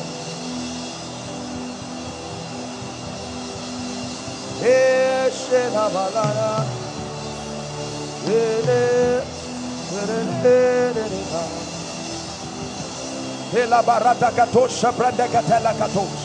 Ekata brakatos kalekata brasana kata. Karuse seneketosha latoske mahasa.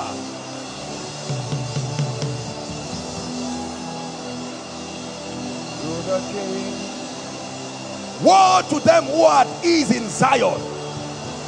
Woe to them who are at ease in Zion.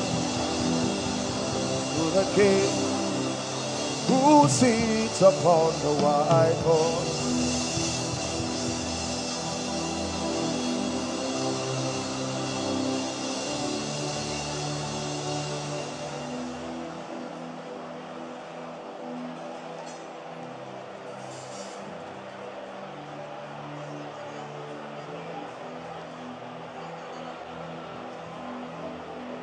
Hallelujah. Hallelujah. We're praying. Psalm 125. Prayer gives you stamina to pass through seasons. Jesus prayed, otherwise he would have given up. He said, Peter, Satan desired to sift you like wheat, but I have prayed for you that your faith fail not. And when you are converted, use the same strategy to strengthen. Strengthen. Prayer is a strengthener.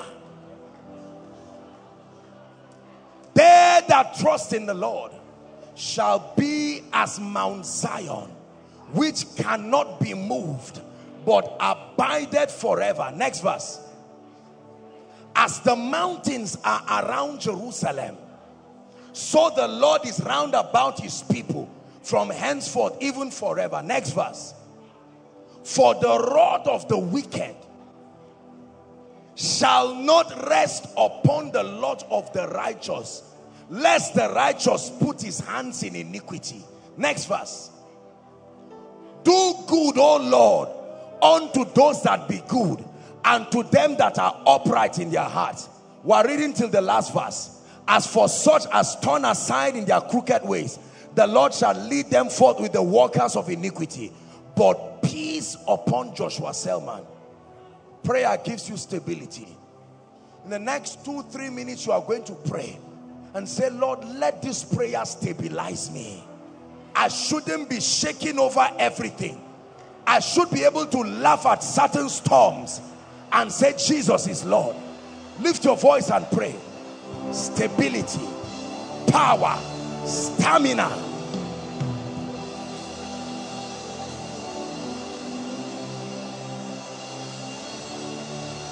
The Lord is my light and my salvation. The Lord is the strength of my life.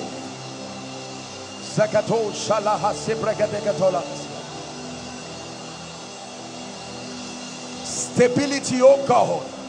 Stability, oh God. The Bible says if you turn aside in the day of battle, your strength is small.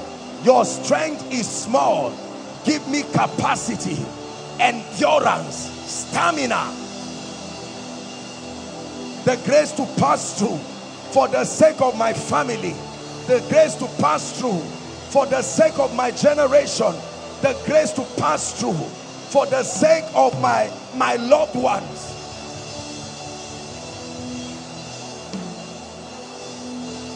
Be strong, be strong, be strong. Be strong in the Lord. Don't be weak. Be strong in the Lord and in the power of his might. Be strong in the Lord. Koinonia, be strong in the Lord. Be strong in the Lord. Be strong in the Lord. Don't entertain weakness. Be strong in the Lord. You are not the weak ones. You are strong.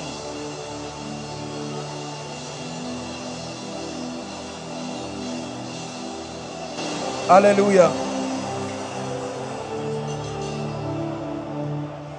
The third key I will give you tonight. Number one, never lose your joy. Number two, engage in strategic prayer and intercession. Number three, prophesy. The power of the spoken word. There is no greater time in your life to engage the creative power of God's word than when things just go haywire. The power of the spoken word. The power of the spoken word. Numbers chapter 14 and verse 28. Numbers chapter 14 and verse 28. Numbers 14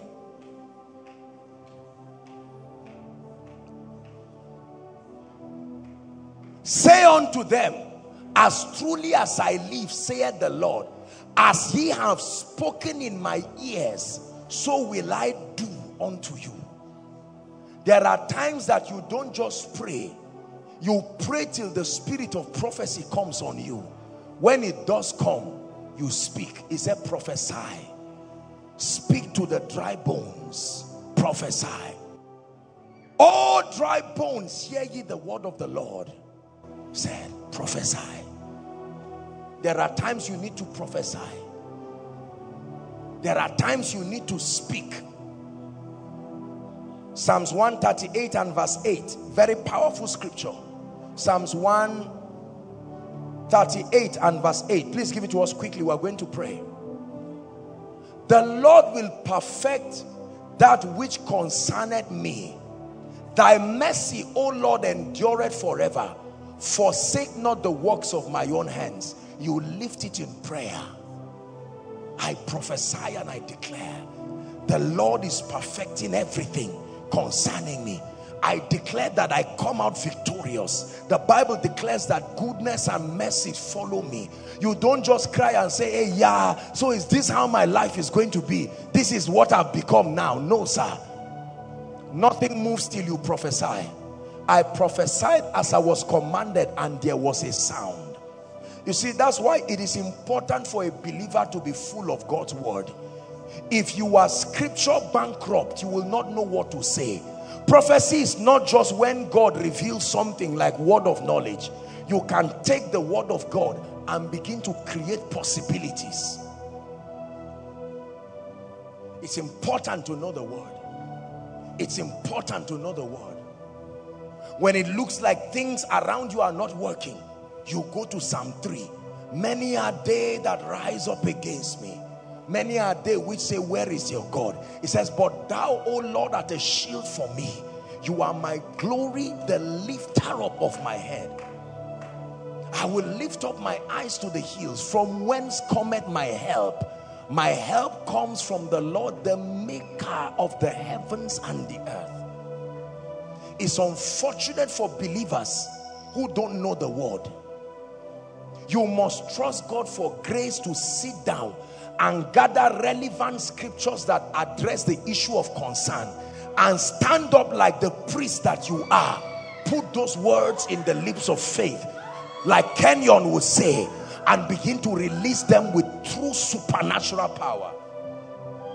The Lord is my light and salvation. The Lord is my light and salvation. I reject confusion in my life. I hear a voice from behind saying, this is the way, walk ye in it. This is how to pray. Is someone ready to pray? Listen to me. There are many of us who have gotten to the stage in our seasons where it is our prophecy that will bring the morning. If you don't prophesy, nothing will happen. Is someone ready to pray?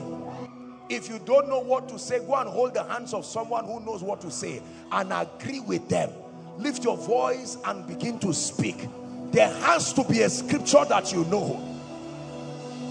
He shall keep them in perfect peace, whose minds are stayed towards him. Many are the afflictions of the righteous, but the Lord delivered him from them all. From them all. From them all. And I will restore the years that the canker worm has eaten, the palmer worm, the caterpillar. It will give them beauty for ashes, joy for the spirit of mourning, that they might be called the oaks of righteousness, the planting of the Lord, and he shall be glorified. Behold, I do a new thing.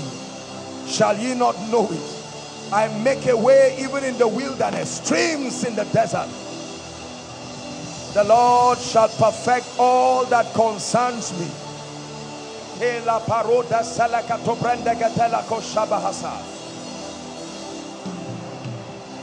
All the days of my appointed time, I wait till my change comes. When the Lord turned again the captivity of Zion, they were like them that dream. So said they among the heathen, the Lord hath done great things for us. He said, the Lord has done great things for us, whereof we are glad. Turn again our captivity like the streams of the Negev.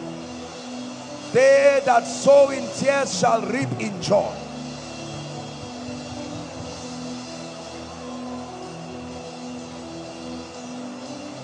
I am the head and not the tail, above and not beneath. I shall lay up gold as dust, even the gold of Ophir. Gentiles, come to my light. They are kings even to the brightness of my rising. For my shame I receive double.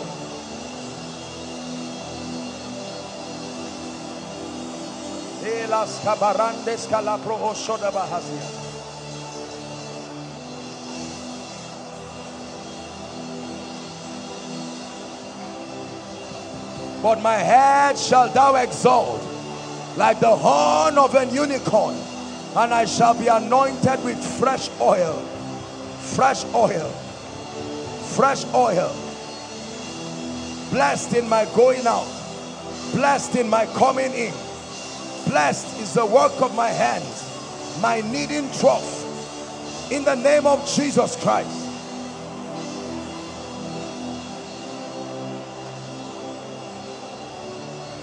Blessed is the man that feareth the Lord, that delighted greatly in his commands. My seed shall be mighty upon earth. The generation of the upright shall be blessed. Wealth and riches shall be in my house, and my righteousness endures forever.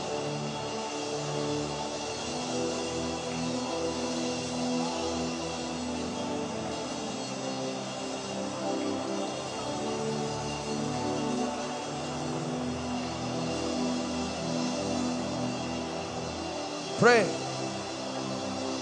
Pray. You are not just speaking, you are creating. Declare thou that ye mightest be justified. For by your words you are justified, and by your words you are condemned. You are bringing before God your strong reasons.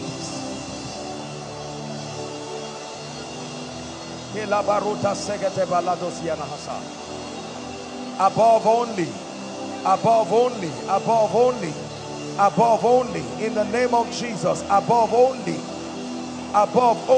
a sign and a wonder, a testament of the grace of God, a testament of the favor of God, a testament of the hand of God, a testament of the mercy of God. Palabaroto segetele mahasabadia.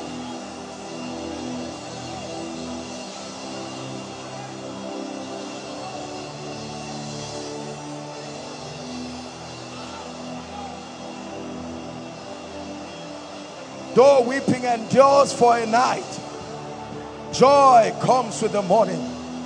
Prophesy joy in the morning.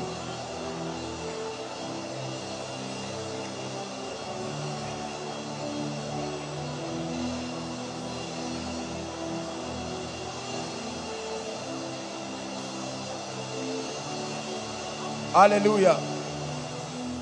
Hallelujah. In Genesis chapter 32, Genesis chapter 32, the Bible says Jacob wrestled with God and he said, leave me, for the day breaketh. He says, I will not let you go unless, listen, unless you bless me. Here's how God blessed him. What is your name? What is your identity? What have people known you with? I'm about to change it. That's how I bless you. If I've blessed you truly, it means something they used to say about you, a proverb, should no longer be heard. What is your name? And he said, Jacob, a cheat and a supplanter. He said, thou shalt no longer be called Jacob, but Israel. Why? For as a prince, you have had power with God and prevailed. We are going to pray. Father, change my name in this season. Listen, change my name means change my experience. Change my name means change the proverb. Let this proverb not be used about me again, that God cannot show him mercy, that God cannot lift my family. Let this proverb change. Like father, like son. No, sir. Open your mouth and cry. Change my name, change my story. And Jabez was more honorable than his brethren.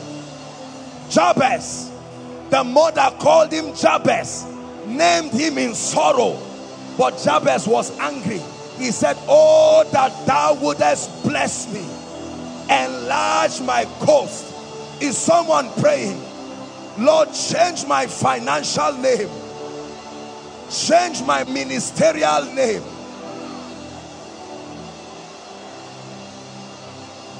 change my marital name, change my destiny name. Out of the abundance of your mercy, by the encounter I've had with you, change my name, change my story, change my name. Give me a testimony. Shut the mouths of the wicked. Prove once again that you are God and that by yourself. Please pray. God answers prayers.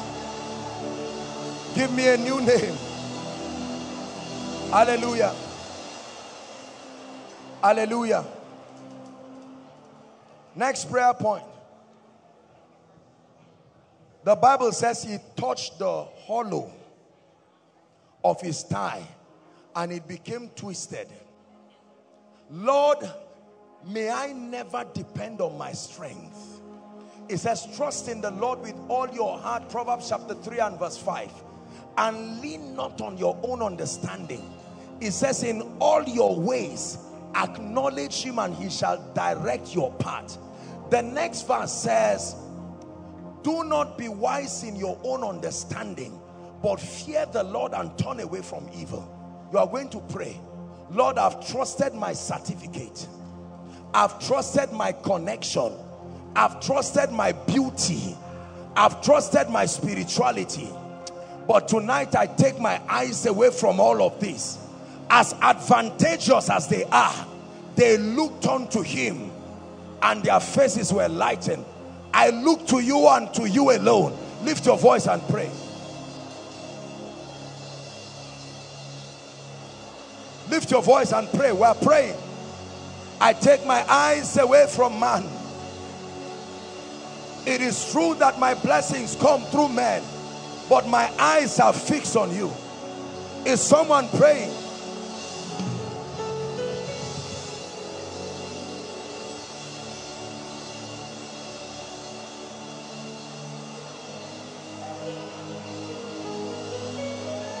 We look to Yahweh, Yahweh. Our hope is Yahweh, Yahweh. We look to Yahweh, Yahweh. Forever Yahweh, Yahweh. Keep praying. We look to Yahweh. We look to Yahweh, Yahweh, Yahweh. Our hope is Yahweh. Our hope is Yahweh, Yahweh. We look to Yahweh. We look to Yahweh, Yahweh, Yahweh.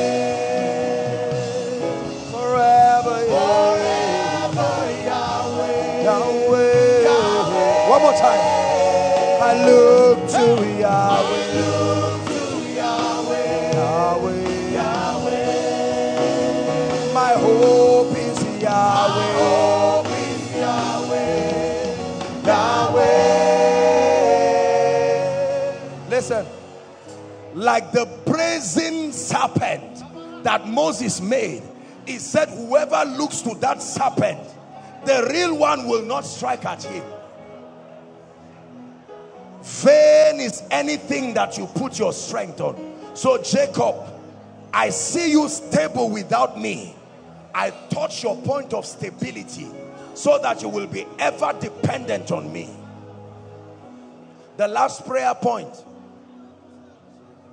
He said he blessed him and the sun arose. Until then it was night. The war happened in the night. The weeping happened in the night. But then it says the sun arose. And Jacob called the name of the place Peniel, the face of God. It says, for I have seen God face to face. When Moses saw the face of God, he returned back with a testimony. Is someone ready to pray? Lord, let the sun arise. It is true that weeping endures for a night, but I believe I'm standing at the dawn of my morning. Lift your voice and prophesy. Let my sun arise. Sun arise. Financial sun arise. Ministerial sun arise. The encounter is over.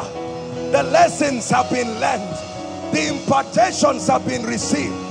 Therefore, nighttime be turned to day. Nighttime be turned to day.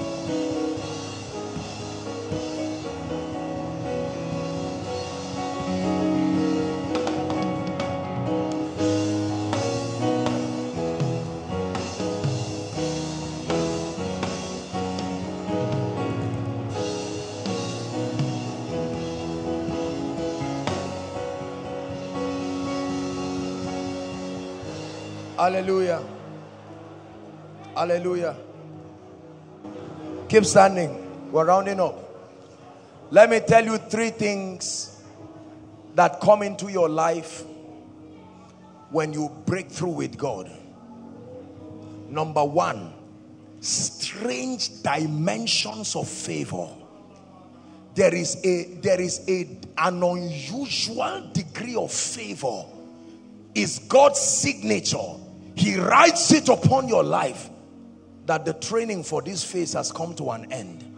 You have been approved. He uses favor. Dimensions of doors you never dreamt opening. I can tell you this happens. It doesn't matter how the night is. That when your day breaks, you will see favor that will bring you to your knees. When I talk of favor, I'm not talking money. I'm talking of the hearts of kings and nobles. Money is very small.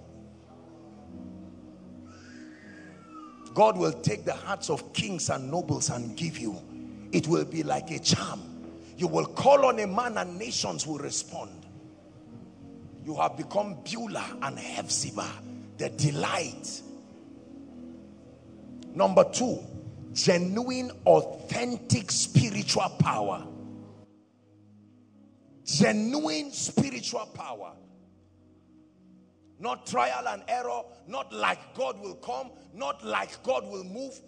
Something solid upon you, provable. Genuine spiritual power. You speak the purposes of God to men's lives and you will shift lives overnight. Power, power, power.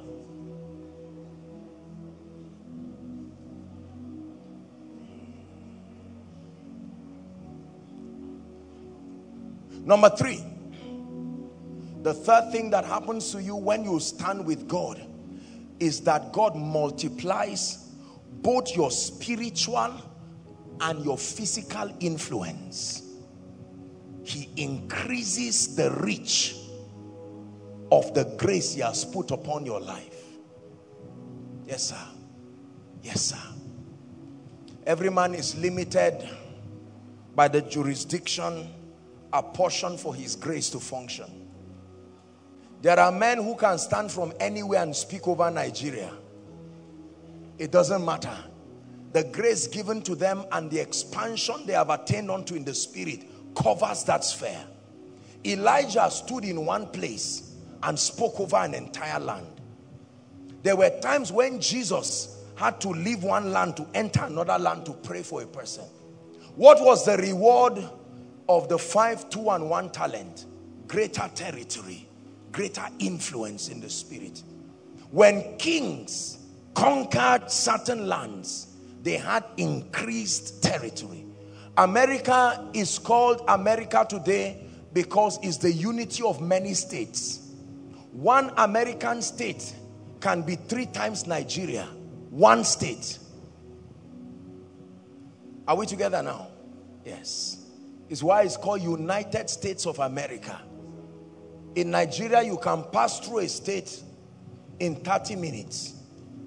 And there are times in the states you will fly for hours from one state to the other. There is no state that is more than 1 hour, 10 minutes. Maiduguri to Lagos is the farthest distance. 1 hour, 10 minutes exactly, you are there. But you will fly for hours. That is the reason why whoever sits as the president of that territory must be respected by every devil, whether they like it or not. It is the reason why the American president is the #1 president, because there are many in one state. Is the destiny of many nations. The per capita income of just one state will swallow up many African countries. So when God expands your sphere,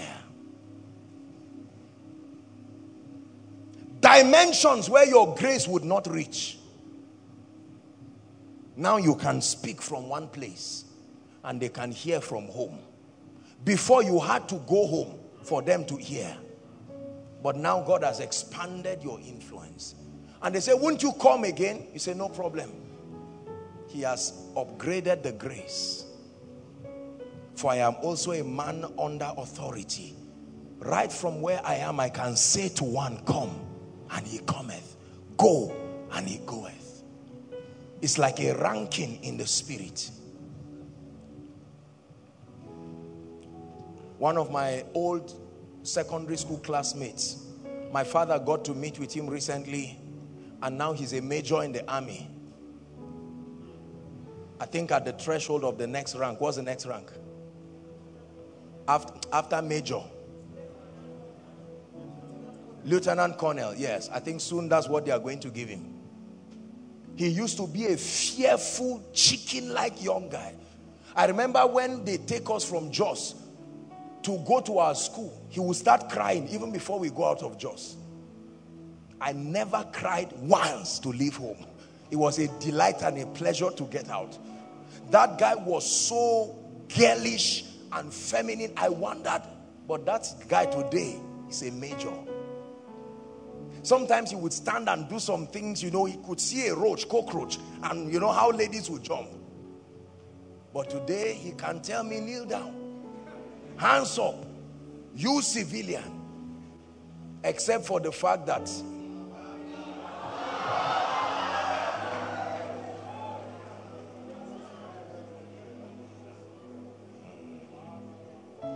when I sent thee, lackest thou anything? Can we spend 2 minutes to pray? Let's pray the prayer of Jabez. Enlarge my territory. Please lift your voice and pray. Enlarge me, O God. Take away the spirit of smallness from my life. It doesn't give you glory that I remain small. Not after an encounter with you. Not after seasons, defining moments with you. Pray the prayer of Jabez. Oh, that thou wouldest bless me.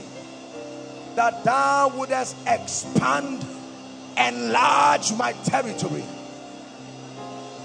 Pray for koinonia. Pray for your business. Lord, enlarge my territory. He said, where we meet with you is too straight. Let us move beyond the Jordan.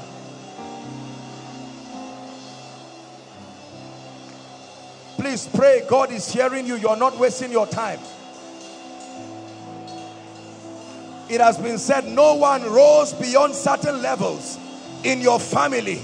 But can you pray the prayer of Jabez? Expand my territory, oh God. I will go where the fathers have not gone.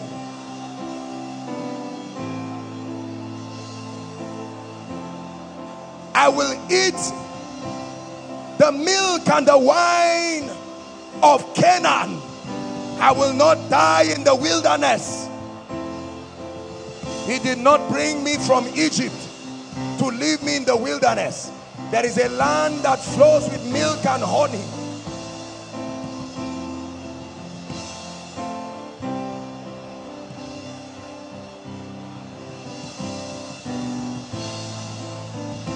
Hallelujah.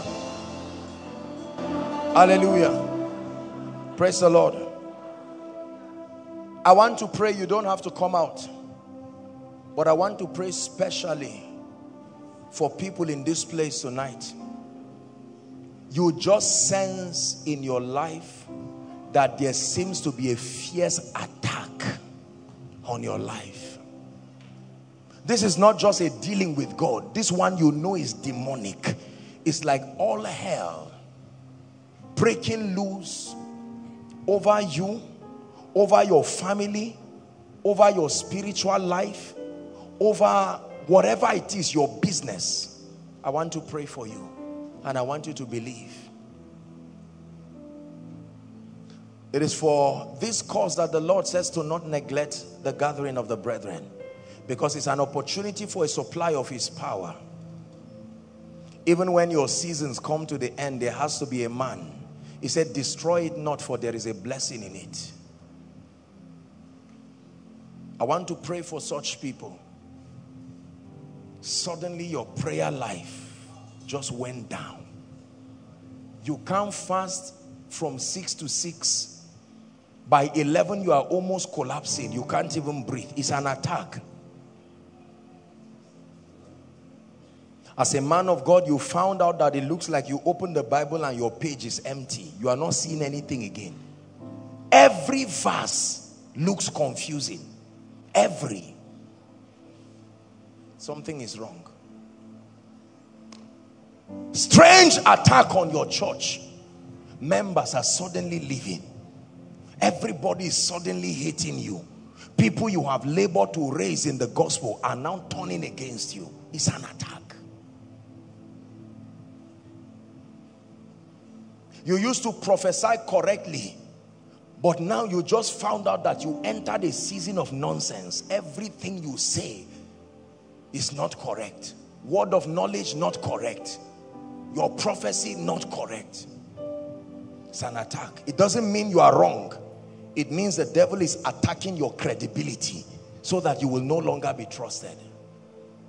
Finances.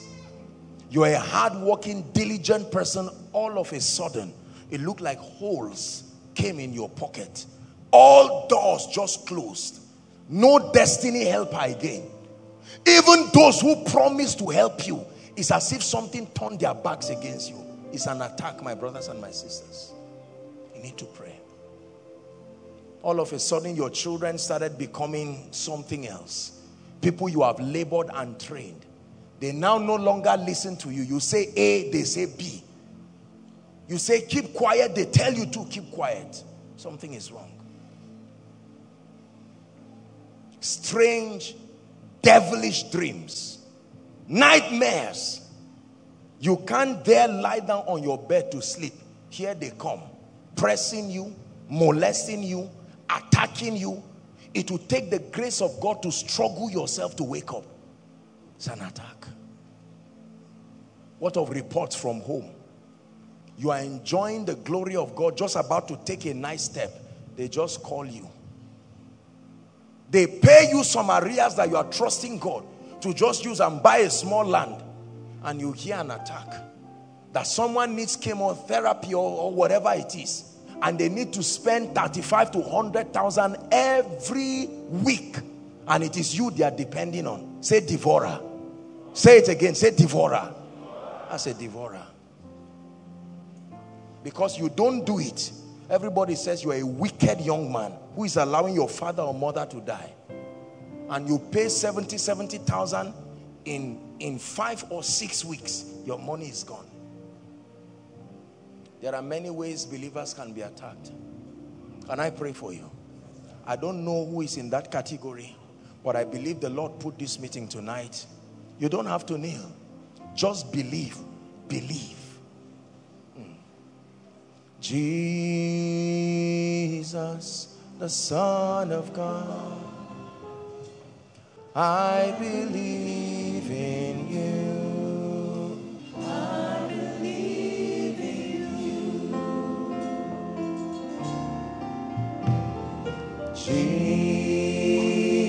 Jesus, the Son of God, I believe in you. I believe in you. Father, you have anointed me for the sake of your people. And I bring before you, oh God, the thousands of people in this place, thousands and millions others from around the world who are being fiercely attacked by the devil and his cohorts in an attempt to corrupt your testimony over their lives. I bring before you families that have been fiercely attacked, businesses fiercely attacked, destinies, marriages, spiritual lives, ministries, churches. And by that attack, your people have been discouraged.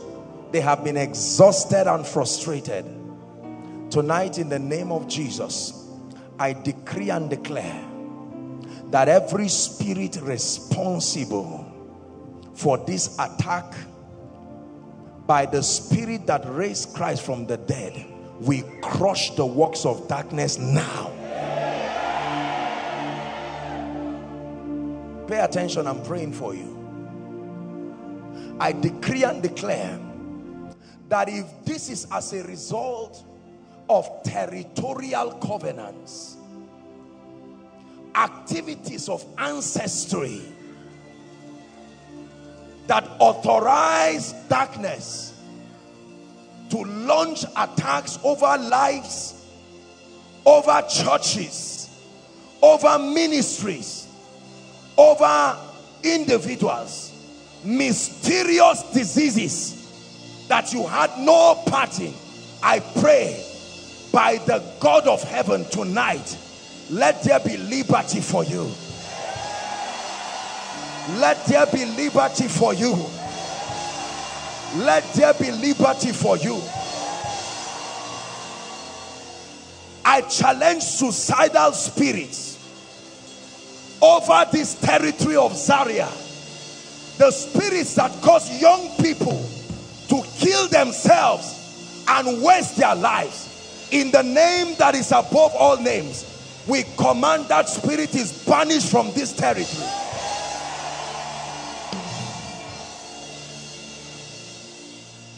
The spirit of discouragement, the spirit of exhaustion, in the name of Jesus, we declare, be gone now and forever.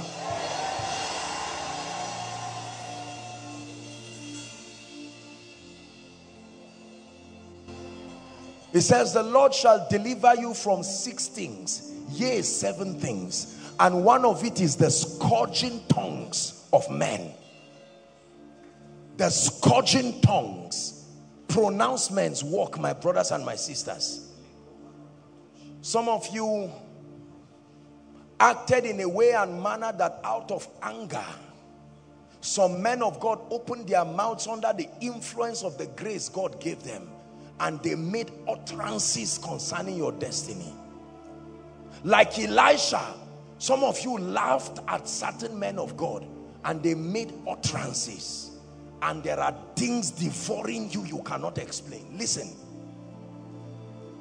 There are some of you as parents, maybe before you now started to be serious with God, you talk nonsense to parents and they looked at you and said, may your children do the same thing for you.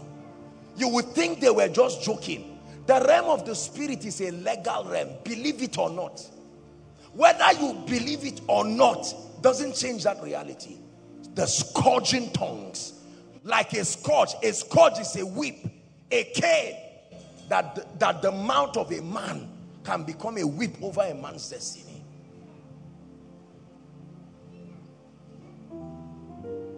It takes people to speak also over your life. There are some of you, maybe you were in certain churches and you ran your mouth against men of God, laboring in the spirit, either because of their weaknesses, because of their mistakes. You opened your mouth. Some of you maybe even insulted them directly. And like Noah, they got up from their sleep and cursed you and said, a servant of servants shall you be. He said, God forbid it will not happen, but it's happening and you are seeing it. Years ago, I remember a man who, I think he said something against Bishop Oyedepo. And Bishop Oyedepo cursed him. And he, laughed it over and believed it will not happen.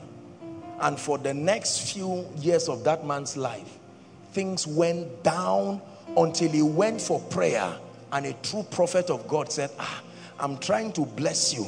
And I'm seeing that blessing is not coming. Something, you have offended a man of God.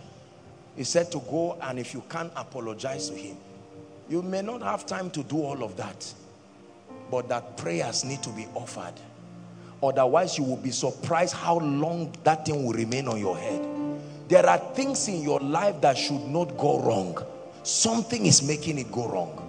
Exactly what the blessing does is what a curse does in the negative. Hallelujah. No shadow you won't light up, mountain you won't climb up, coming after me. No wall you won't kick down, lie you won't tear down, coming after me. It's a revelation you must have. There's no shadow you won't light up, mountain you won't climb up, coming after me. No wall you won't coming after me. Oh, the overwhelming, never-ending, reckless love of God. Oh, it chases me down, finds till I'm found, leaves the 99. I couldn't earn it, and I don't deserve it. Still you give yourself away. Oh, the overwhelming, never-ending, reckless love of God. That song is found in Jeremiah 31 and verse 3. Powerful revelation. In a world of wickedness, in a world of selfishness, in a world that is governed by interest, it is a revelation to know. Jeremiah, what did I say?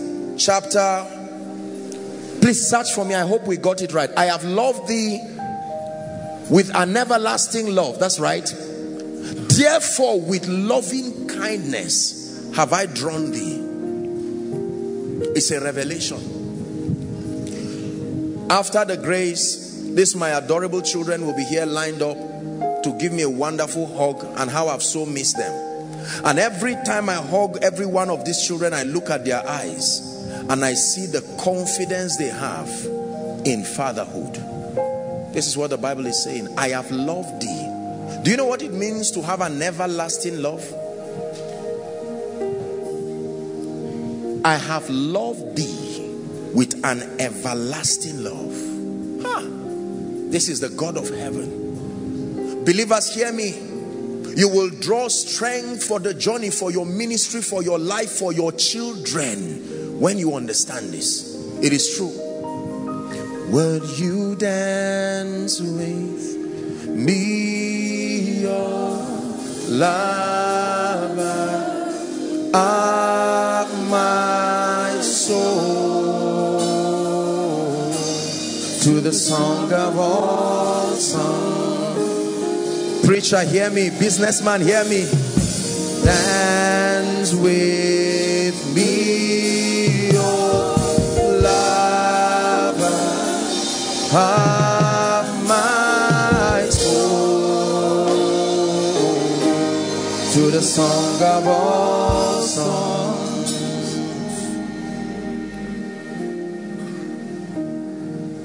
Powerful revelation. The Bible says in 1 Corinthians chapter 2 and verse 9 that eyes have not seen. Koinonia, hear me. God is comforting someone. Ears have not heard, neither has it been revealed to the heart of any man what God has in store for them that love him. There is a dealing with God that is in the realm of lovers. That God loves you so much he can sit down and think about you and plan something for your life that will make you a wonder and a shock. Please do not forget that when it comes to the sovereignty of God, God is not a man. It's a revelation I want you to hear. God is not limited by the limitations of men. Men are limited in knowledge. Men are limited in time. Men are limited in strength. But there is one who is called the monarch of the universe. And that when he decides to stand up and bless you and lift you, he will supply the strength and he will lift you the same way you press a button and a lift begins to rise. Is someone being edified tonight? The revelation of the love of God. Romans chapter 8 and verse 28 says, for we know we are privy to an information in the kingdom. We know that all things, not some things, all things work together. Please hear me. You lost a loved one. I know it is painful, but hear me. You lost money, you lost business, your expectations disappointed. Let me tell you, we know. They may not know, but we know that all things work together for good to them that love God and to them who are the called. Everything in a man's life is navigated by the love of God to square up to purpose and destiny. This is the wonder of the love of God. Hallelujah. Moses ran away from the Egyptians and he went to the backside of the mountain, thinking he was running away from Egypt. He did not know he was running to the place of encounter where he will meet the burning bush.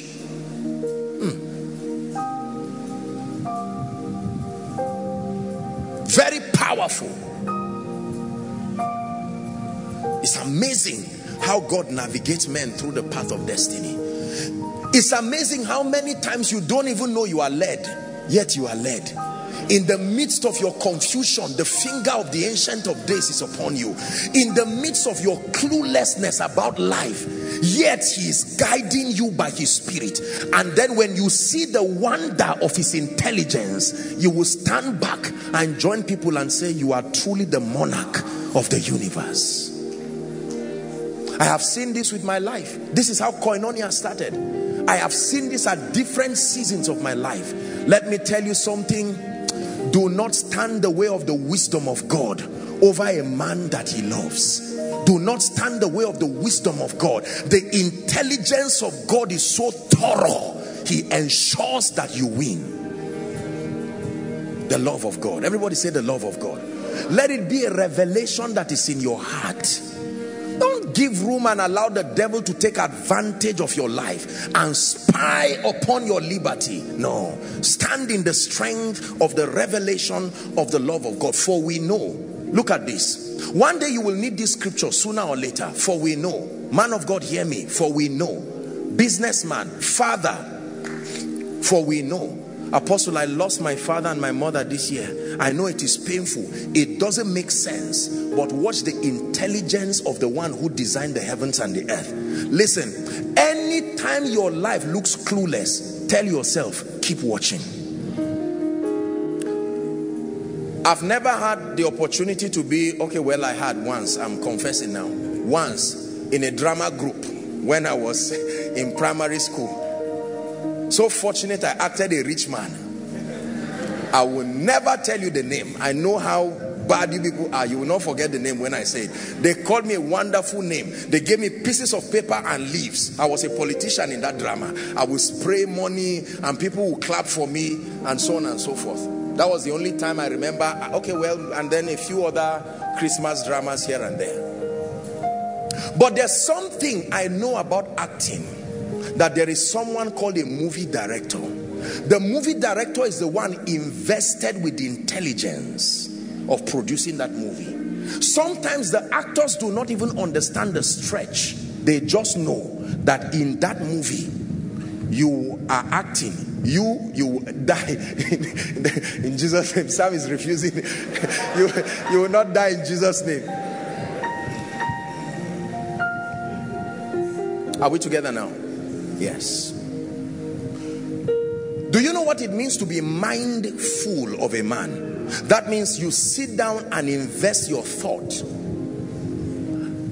To understand this, you must understand architecture. While you are talking to an architect, he's thinking, okay, so what do you want? I want a house. Let me prophesy someone's house already. I want... sit down, sit down. Carnal people. We are dealing with serious issues this night.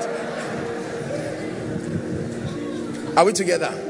And you are telling the architect, okay, I need it a duplex, I need 3 parlors, 1 for business, 1 for family, 1 for this. I need a kitchen as large as a living room. I need this. And while you are describing it, the architect, watch this. The architect is intelligently, he's adding imagery to what you are saying. And even things you want that you don't know, by reason of his experience, he's filtering your amateur communication and he's adding his intelligence on it. This is what this guy meant to say. While you are talking, your heart too is talking, and he's listening to both of them and capturing them in the design of that house. When he's done and he brings you and you stand, you say, if I were to draw it, it would not look like this. Beauty, glory, elegance. This is what the Bible means. That when God sits down in designing your destiny, he designs it thoroughly with his intelligence. He designs it in such a way that insists that you arrive. Have you seen architects design buildings and later on they find out that this soil, the topography is not conducive, and they say no problem, they have to make adjustments, but that building must come out. I'm speaking to someone in the name of Jesus Christ, the Son of the living God. The blueprint and the design for your destiny, it must be actualized in your lifetime.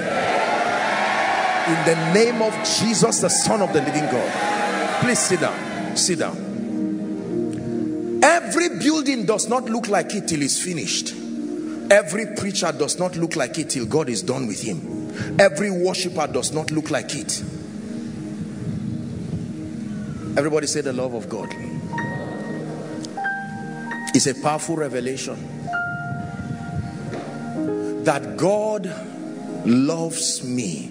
You know, I think in the last, I don't know how many years now, it has become a deep revelation. Sometimes I think in life, as you grow in ministry, in leadership, and in age, certain truths of scripture begin to crystallize in you again.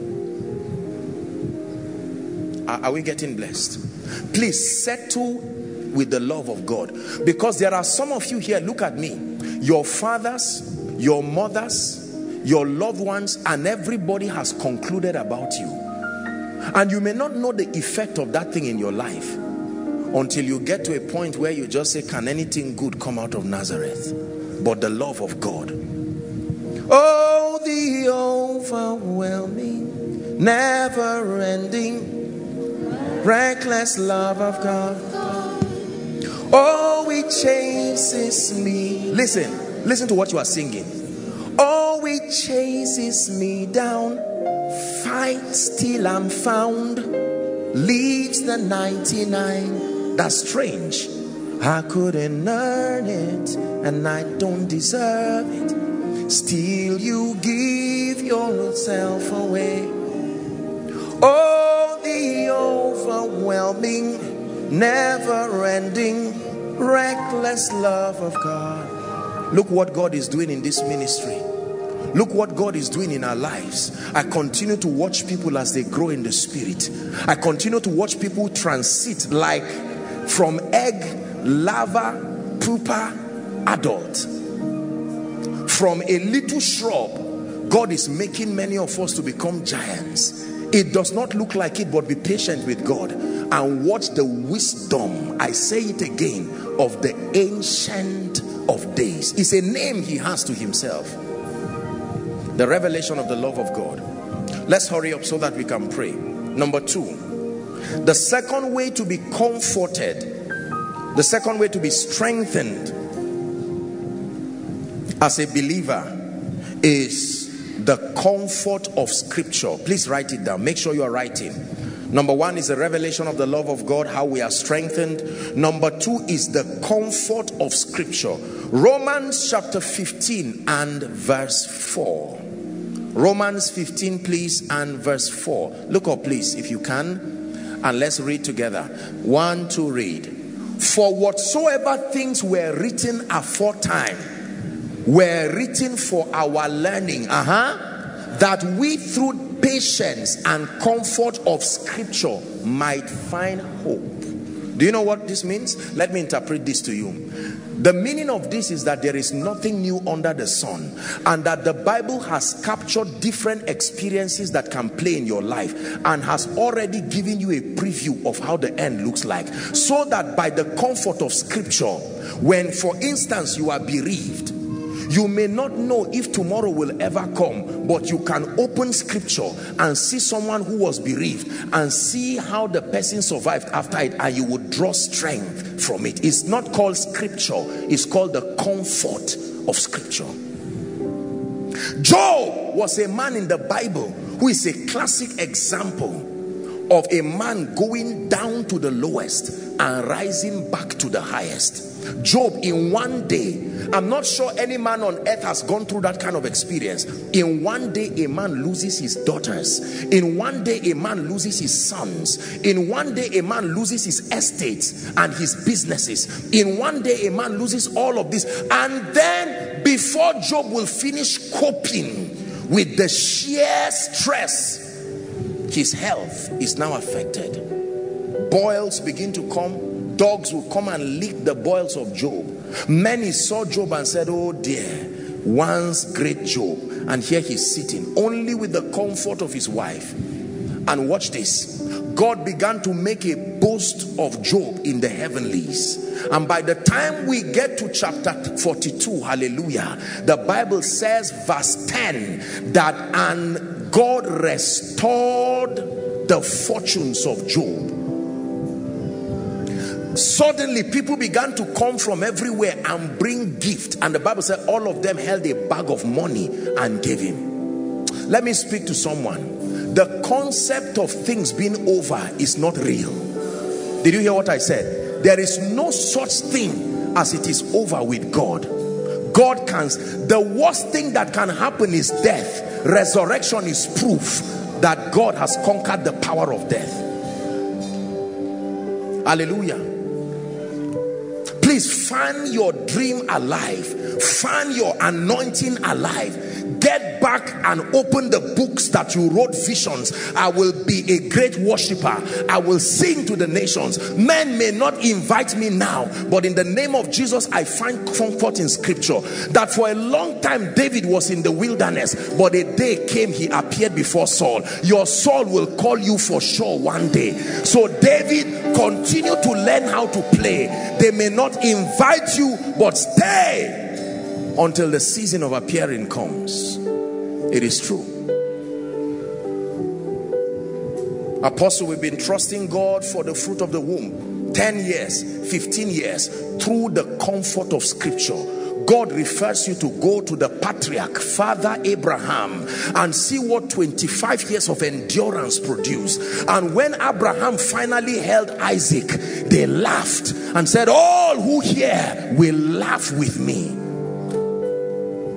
Lord, you took my pain away, and then you gave me joy.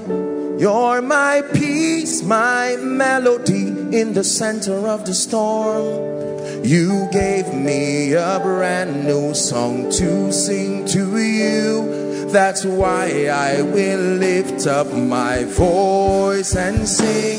Yeah, yeah.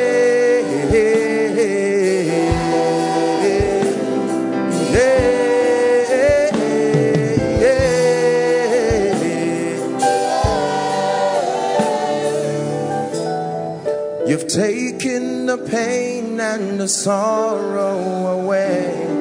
You've given me peace undeniable. There's no need to cry, 'cause you're always with me. You're my Father, my everything. Yeah, my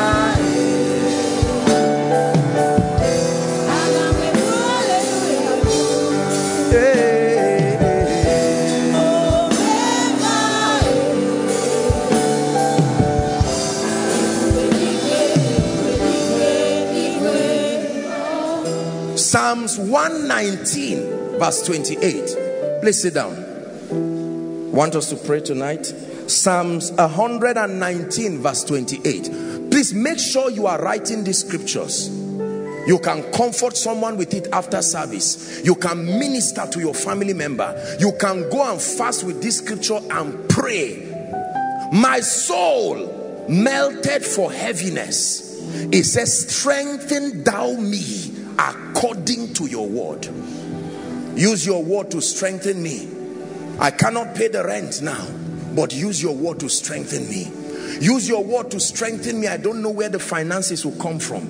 Use your word to strengthen me. My mother has been diagnosed of an incurable disease. Use your word to strengthen me. I just lost a job.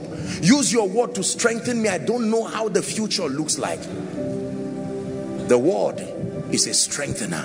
It not only gives information, we find hope in it. Are we blessed? Yes. The comfort of scripture. Number 3, the third way that we are strengthened in this kingdom is by a direct impartation and an infusion of strength from the Lord directly. God can stand up in his might and majesty and impart strength upon a man. Ezekiel chapter 2 from verse 1 and 2. Ezekiel chapter 2, please.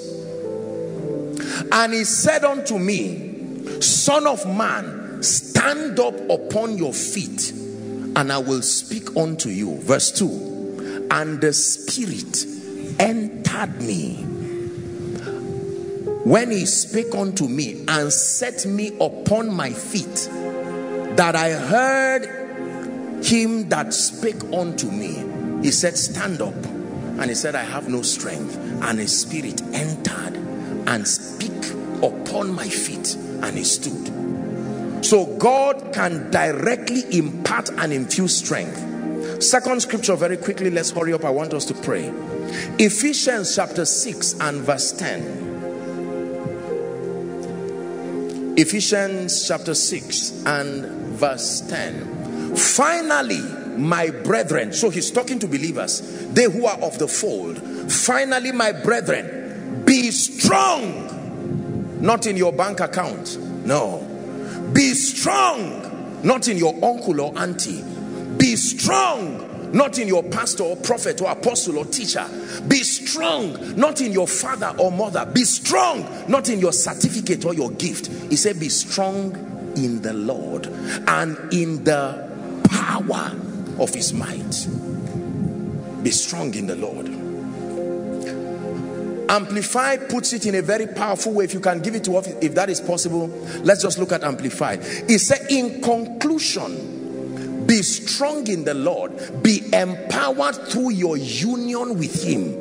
Draw your strength from him, that strength which his boundless might provides. Draw strength. To draw from you again.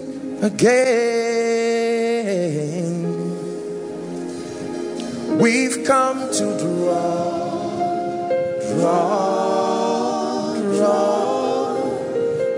from you again.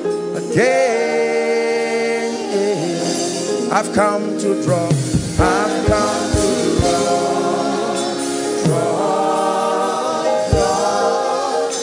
draw from you again.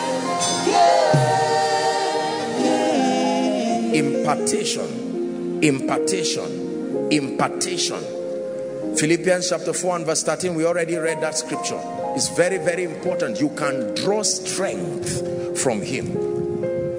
2 Corinthians chapter 12 and verse 9. 2 Corinthians chapter 12 and verse 9, please. Let's look at it very quickly. Paul was crying to the Lord and asking him for help. Paul was weary, and here was the response of the Lord. And he said unto me, my grace is sufficient for you.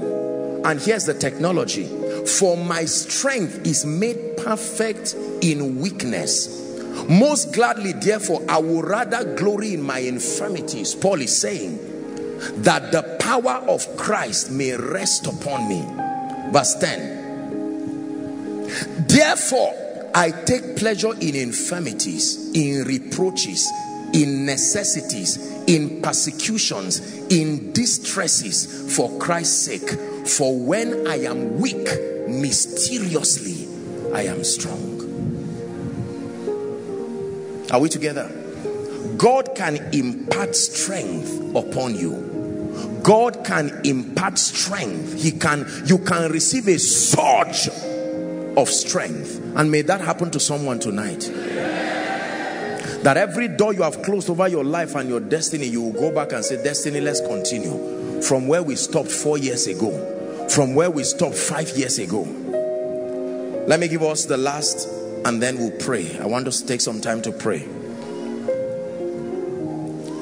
How are believers strengthened in this kingdom?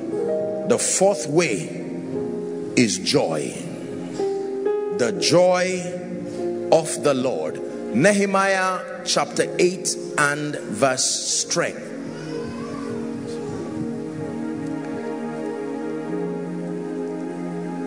Neither be ye dismayed or sorry or in pity. It says, for the joy of the Lord is, not will be, not was, is, present reality, your strength. Neither be ye sorry, for the joy of the Lord.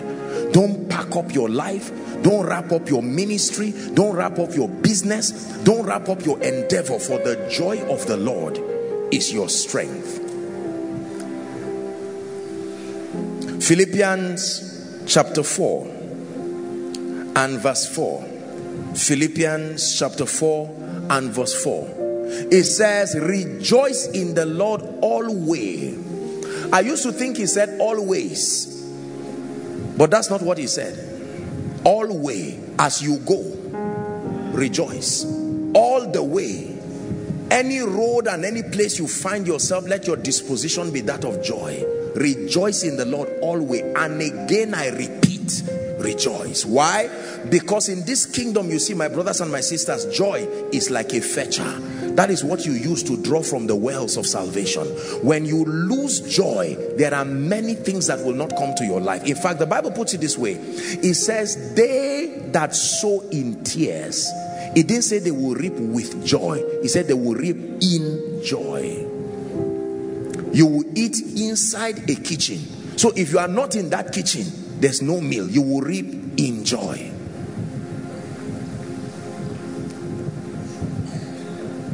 Psalm 67. We'll start from verse 1. Psalm 67. God be merciful unto us, and bless us, and cause his face to shine upon us. Say amen. Verse 2.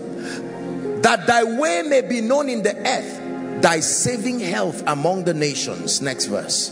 Let the people praise thee. Oh God, let all the people praise thee. Yes, please. Oh, let the nations be glad and sing for joy, for thou shalt judge the people righteously and govern the nations upon earth. 5. Let the people praise thee, O God. Let all the people praise thee. Then shall the earth, the increase that has always been there but has refused to come out, that in praise and joy the earth shall yield her increase, and God, even our own God, shall bless us. Listen to me. You have defeated life in no small way when you master the art of remaining joyful.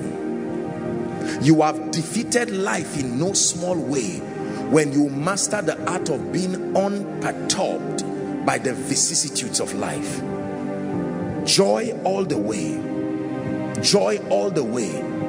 You stand before the coffin with tears coming out of your eyes, but you raise a song of praise and worship.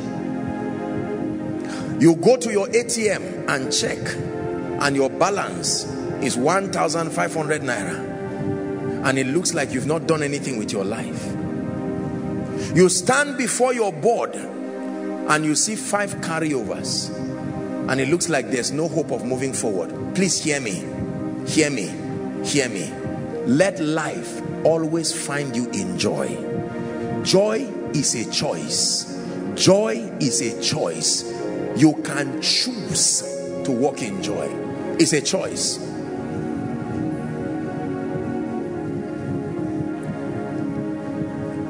The joy of the Lord is my strength. Choose to walk in joy.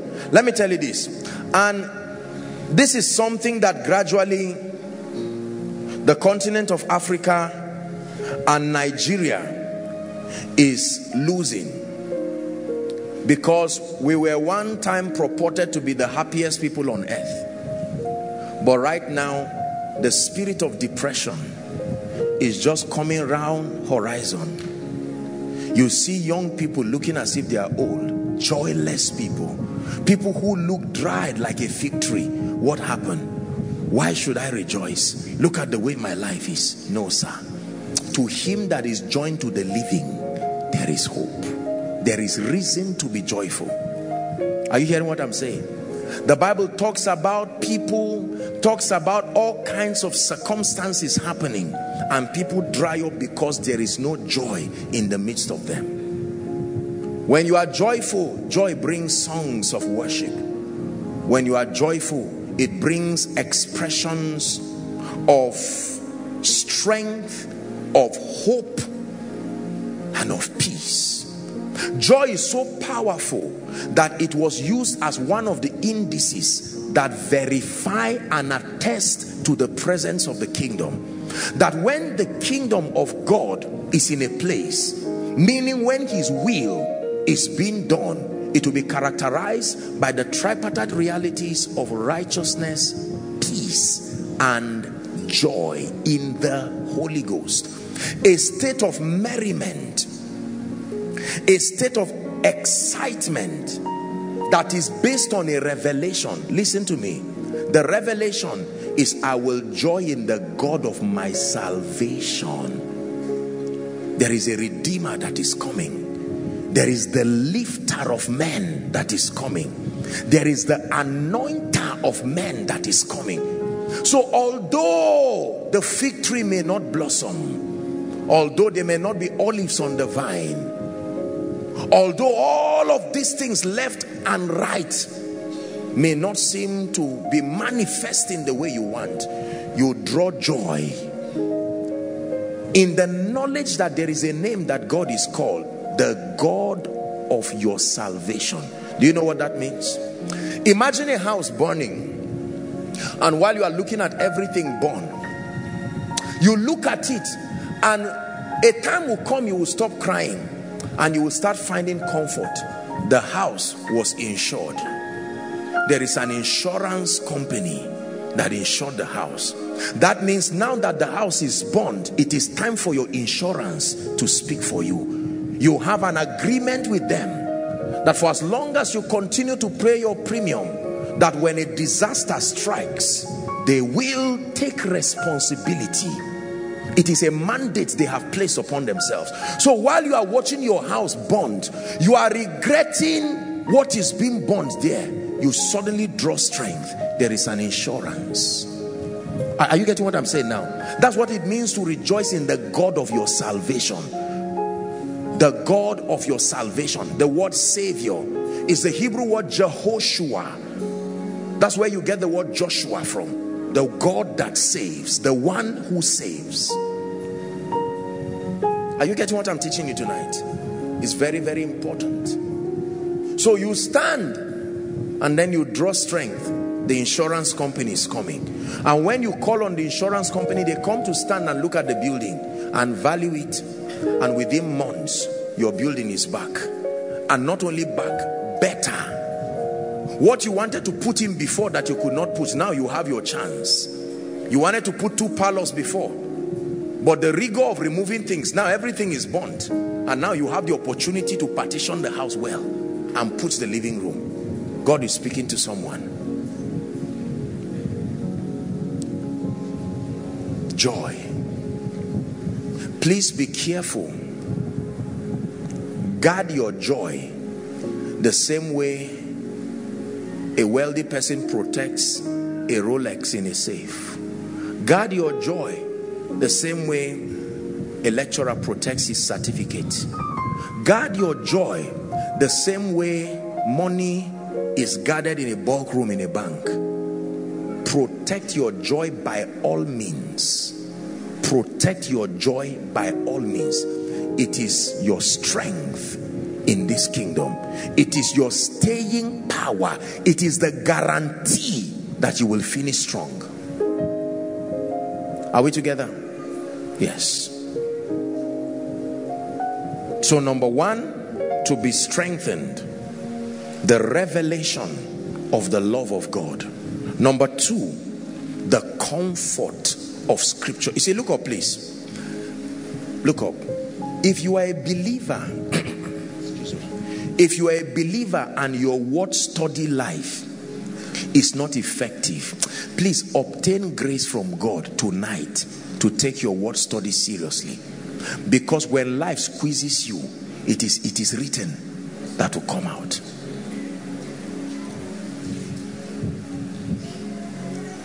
The word of God, let it become your daily bread. Not one verse per day. No, you should grow past that. Sit down with scripture, study it.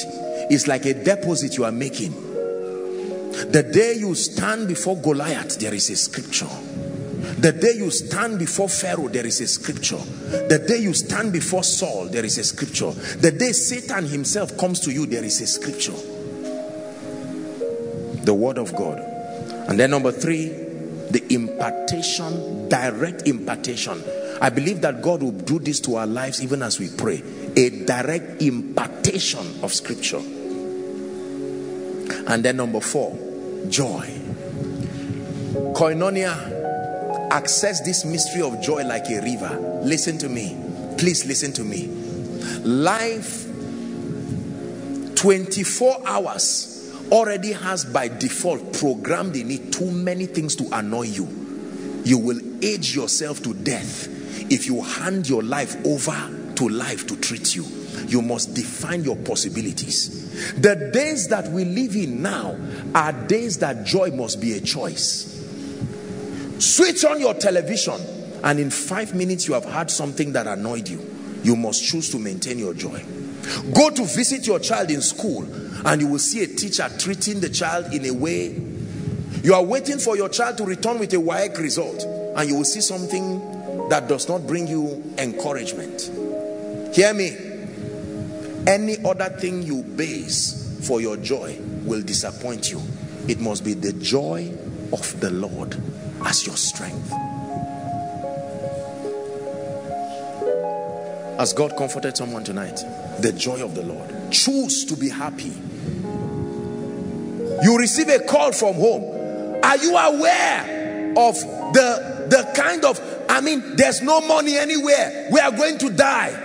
And you say, Mommy, calm down. Why should I calm down? Because God is still the monarch of the universe. There is always a way out. 2 of you cannot be under pressure. You choose to be under pressure or God under pressure. It says the keeper of Israel, the keeper of the covenant, not a person. That means, listen, when CGC is locked, the key is with someone. If that person does not come, we're in trouble. So when we want to access a place, the keeper of the key is important. So when the Bible said the keeper of Israel, you would think it's talking about the nation. No, Israel means covenant. There is the keeper of the covenant of my destiny. There is the keeper of the covenant of your destiny. There is the keeper of the covenant of koinonia. There is the keeper of the covenant of the prophecy upon your life. See, let me tell you this. Look at me. Satan is a roaring lion. If you allow his roar scare you, you will never be able to defeat the lion and cut the head and move. No. Life will stand and claim bold face for you. You must sustain the intelligence in the spirit to say, with joy will I draw. They see you bending for a long time and wonder what you are doing. And all of a sudden you draw out prosperity, speed, increase, lifting. And while you draw it out, people will just stand and say, what is this? The joy of the Lord.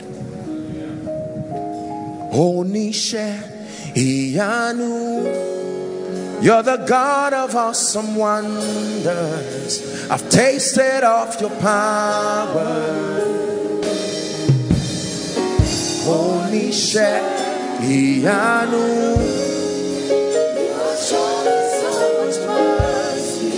much more than I deserve.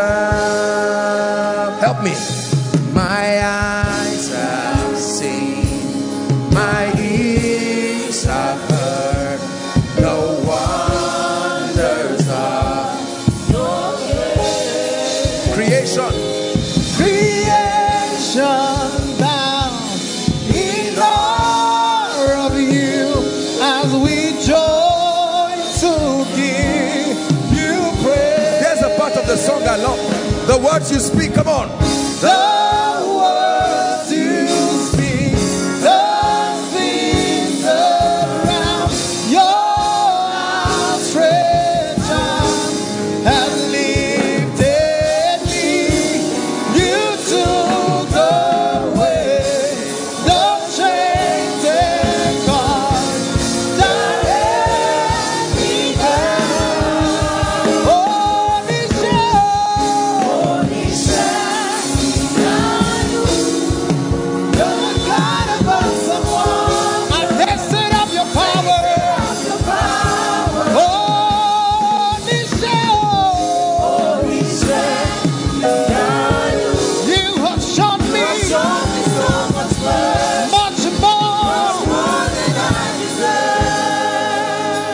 Listen to me. It is in your lifetime you will build that house. If it's in your lifetime, a day will come you will not think about money again. It is in your lifetime the anointing you seek, one day you will no longer seek it because it's with you. Listen to me, my brothers and my sisters. It is in your lifetime that you will smile again. There is a name God is called, the God of Jeshurun. He is called the one that rides upon the wings of the wind. Let God be true, and let every man, let every report, medical report, let every system be a liar. Let God be true, and let every ministry report be a liar. Let God be true, and let every academic report be a liar. Let God be true, and let every financial report be a liar. Let God be true, and every career report be a liar.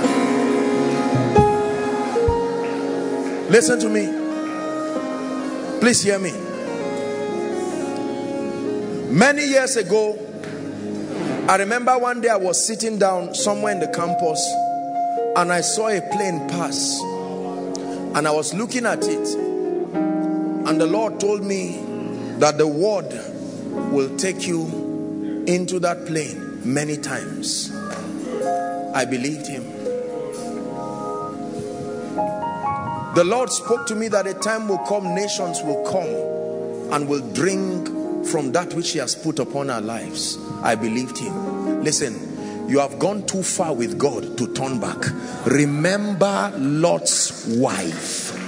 Remember Lot's wife. Husband and wife, remember Lot's wife. CEOs, businessmen, remember Lot's wife. Men and women of God, remember Lot's wife. That if you turn aside in the day of battle, your strength is small. You must obtain grace to fight till you win. You must obtain grace. Listen, obtain grace to stand and face your fears. Fight and win. Oh, they say you have cancer. Oh, they say your genotype will never change. That's nonsense. Obtain grace from God. Oh, they say your children will never be responsible. Oh, they say your life is finished. See, let God be true. I'm teaching you how to win in life.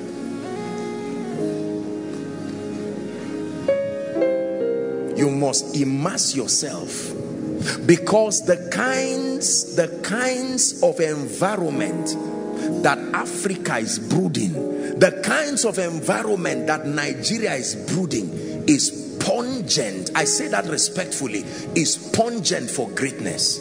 From television to internet to everywhere, there's all kinds of nonsense that jam-packs your ear. Sometimes you need to say, hey, when the music fades and I simply come. We must be that generation. You can shut away from the noise, longing just to bring something that's of worth that will bless your heart. There are times you need to off the TV, shut the laptop. I'll bring you more than a song, for a song in itself is not what you have required. It is within his power to make great and live. You search much deeper within. Through the ways of you're looking into my heart. You are worshiping the one who sees into the heart of man. I'm coming back to the heart of worship. It's all about you. It's all about you, Jesus. I'm sorry, Lord, for the things I've made. But it's all about you. It's all about you. It's all about you. It's all about you, Jesus. It's all about. Please listen to what you are saying. It's all about you. It's all about you, Jesus. You are still going to sing this song and then we'll pray. It's 9. We'll pray for a few minutes. Listen. When you make it about your sickness, Benny Hinn was, you know, I follow him a lot, and Benny Hinn was teaching in one of his healing sessions, and he said he found out that those who receive from God are people who learn to forget about themselves. The moment you are conscious about yourself, the mountains magnify. They looked unto him. There was a brazen serpent that was lifted, and they looked unto him. And their faces were lightened, illumination, and God took shame and fear from their lives. Tonight we are going to sing that song again. Please take it higher for me. Listen, sometimes we need to remind ourselves and remind our generation that it is all about Jesus. And the ministry is about Jesus. The business is about Jesus. Because sometimes you can be trying to make money and the devil looks at you and says you are a money monger. You need to remind yourself and remind Satan that this is all about Jesus. There are times, listen to me, that you will look at your children and sometimes you will put your ego on the line, and he reminds you that it's not about your children, it's about Jesus.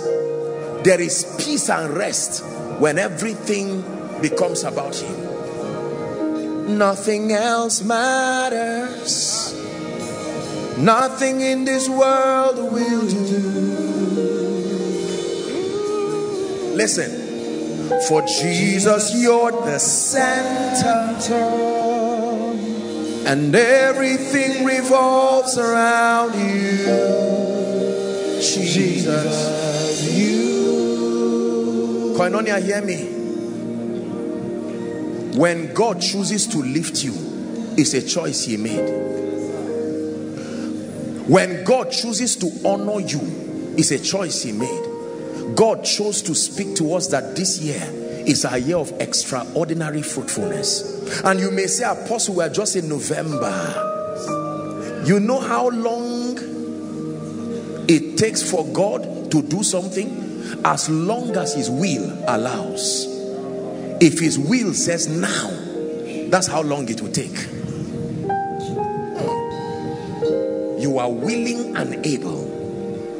Please listen to what I'm telling you. Because you see, Satan is a seeker of attention. Satan is a seeker of time. He seeks time using all kinds of distractions in your life. And if you do not sustain the ability to set your eyes like a flint, you will never be able to raise your children. You will never be able to pay the bills. You will never, listen, let me tell you, see, hear me. When God becomes the center of your focus, you keep looking at him and setting your gaze on him, and you will not know when you are rising. You will check and find out that you are not where you used to be again. Are you hearing what I'm saying now?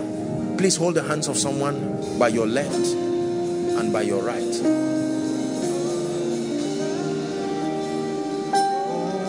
At the center of it all is you that I see. Is you that I see.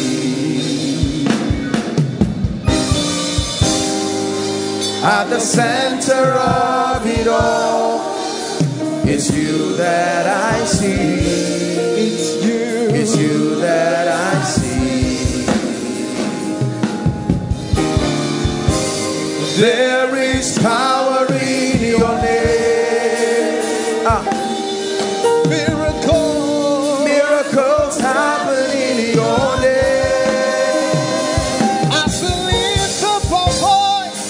As we lift our voice and pray, it's you that I see. It's you that I see. It's you that I see. Hallelujah. I woke up this morning to pray at about 3 a.m. Now listen, we are going to pray. And when I woke up, I was just walking around. I was not even praying. And the next thing the Lord told me, go on your knees.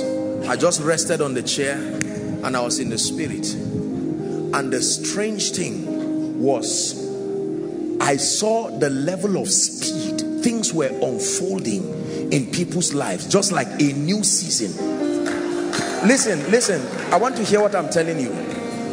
I saw people buying vehicles, getting houses, moving. I mean, listen, I mean what I'm saying. You know how do I put it now? There's this thing when you have any digital device and you are fast forwarding, you can adjust the fast forwarding. Listen to me. I was in the spirit when I saw this. I was watching like a drama.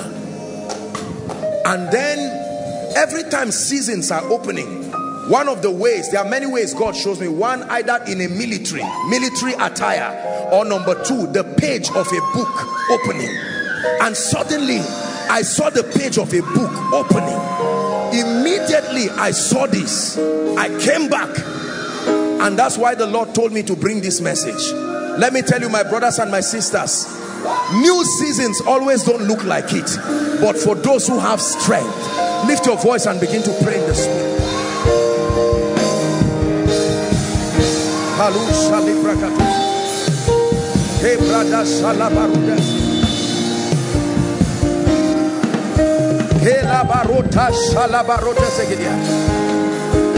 Pray.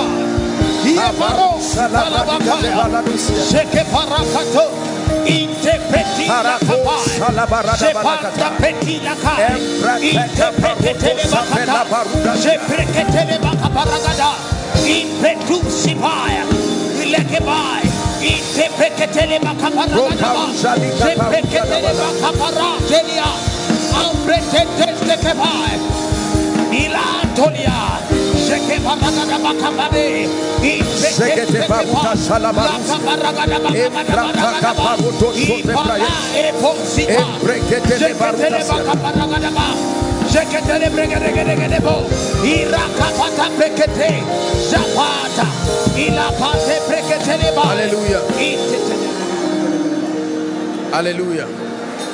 Hallelujah. Listen. We're going to pray, and the first prayer point tonight is you are going to judge God faithful. Take your eyes away from whatever has not happened or has happened and judge him faithful. Lift your voice and say, Lord, you are faithful. You are faithful. Both for the things you have done and the things that look like have not been. Faithful God. Is someone praying?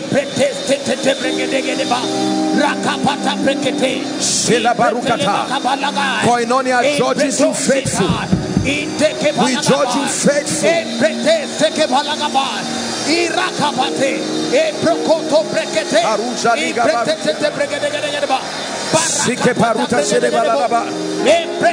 Saints of God, pray. Mighty ones, pray. Those who have been favored by the ancient one, pray.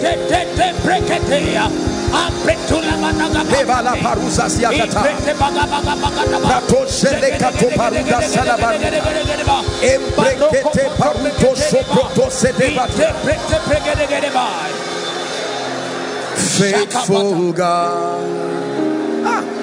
Hallelujah.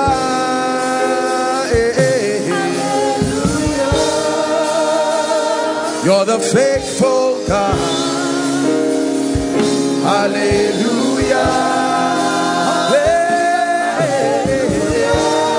Faithful God. Faithful God. Hallelujah. Hallelujah.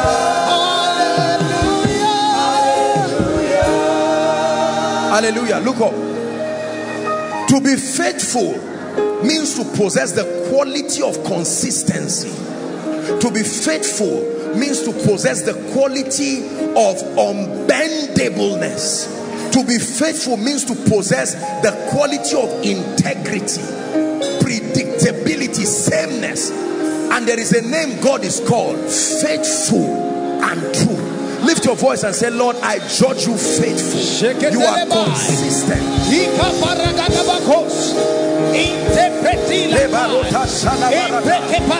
I trust your faithfulness. Please help those under the anointing. I judge you faithful.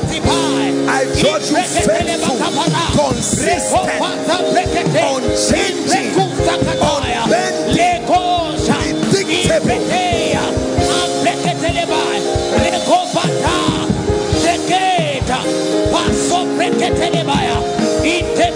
Unchangeable God, unchangeable, unchangeable God, unchangeable God, unchangeable, reliable God, reliable God, reliable God, hey, reliable God, unchangeable God.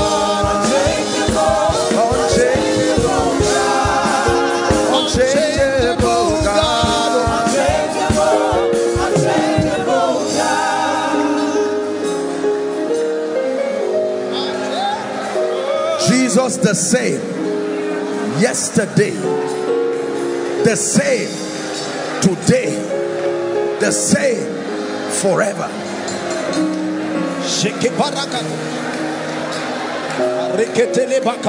We're praying.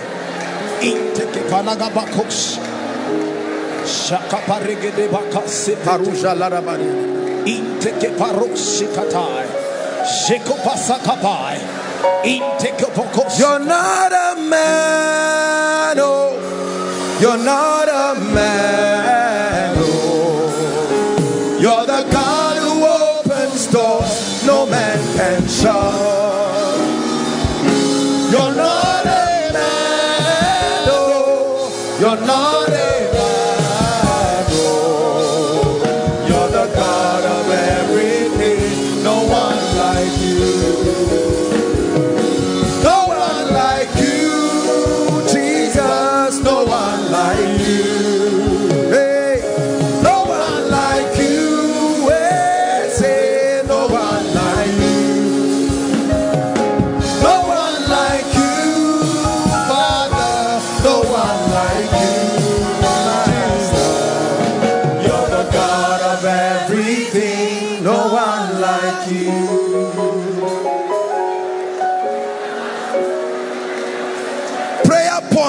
Number 2, there is only one name. There is only one name with power to save. No system can save. With power to save. I'm establishing the second prayer point. There is only one name. There is only one name with power to save.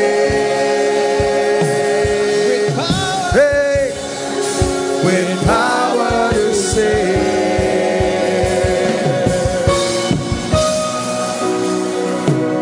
Our God, champion. He's champion. He reigns forevermore.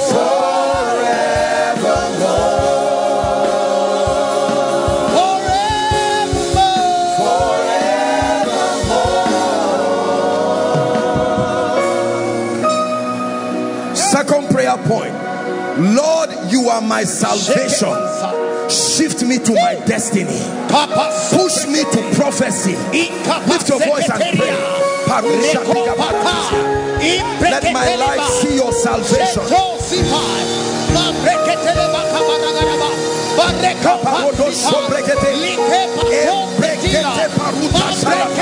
Is someone praying? God of my salvation, arise like a mighty man that you are. The God of my breakthrough, the God of my covenant, arise like the mighty God that you are. God of my lifting, God of my rejoicing, arise like the mighty man that you are.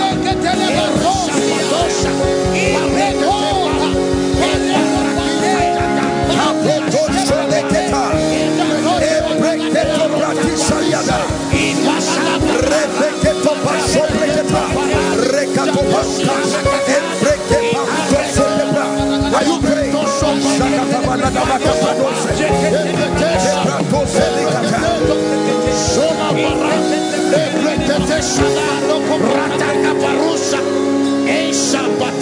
Listen.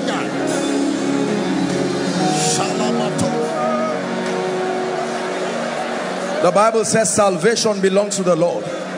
It is within his power to make rich. It is within his power to bless. It is within his power to lift. When God points at a man and says, this is my season to lift, there is nothing that can be done under the surface of the earth. Listen to me. Salvation does not just mean salvation from sin and Satan. It is the word soteria. It is also the word sozo. Are we together now? Soteria means to be grafted out into honor. It's a translation, a shift of realms, a shift of dimension, a shift of reality, a shift of results. Soteria. When the Lord turned again the captivity of Zion, he said we were like them that dream. Our mouths were filled with laughter, and said they among the heathen, the Lord has done great things for them. It says the Lord had done great things for us, whereof we are glad. Then it says, turn again our captivity like the streams of the Negev. It is within his power. Prayer point number 3. Atmosphere shift now, chains be broken. Pray, Holy Spirit, come now. Heaven open, atmosphere shift. Chains be broken.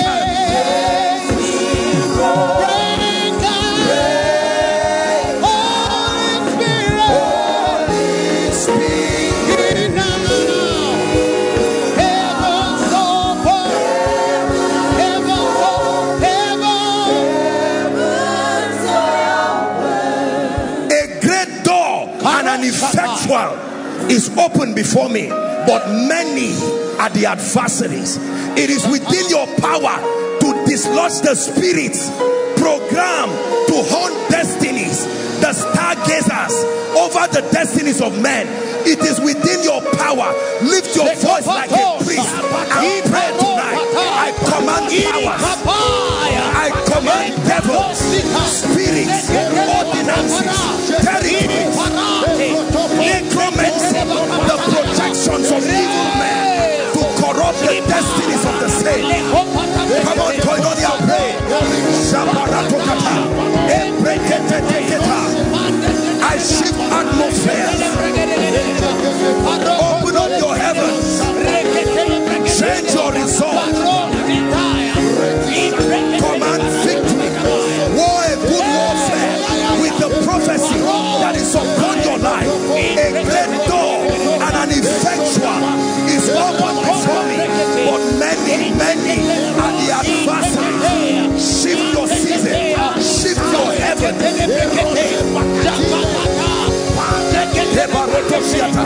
Pray for your business, pray for your life, pray for your home, pray for your children, pray for your ministry, pray for your career. I command forces, I command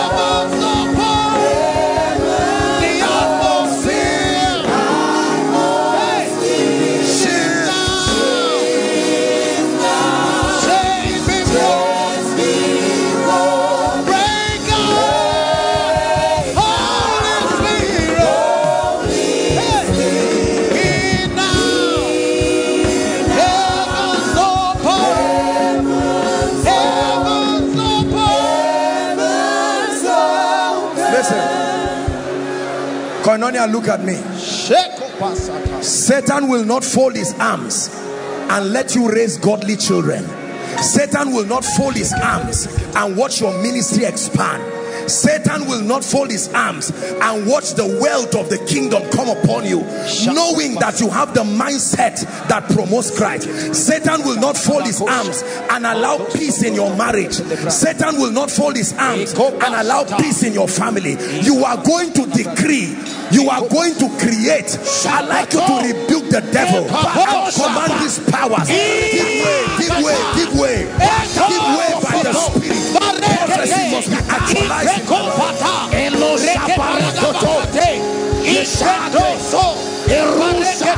Command every force that is not of the Christ over your prophecy, over your life, over your destiny.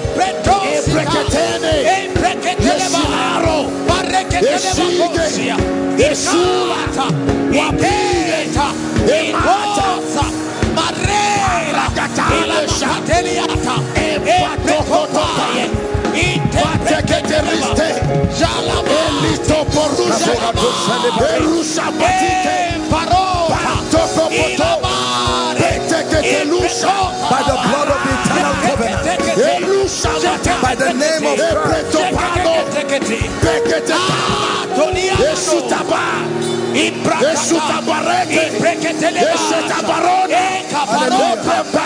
Christ, hallelujah. Now listen, the last prayer point and we're done tonight.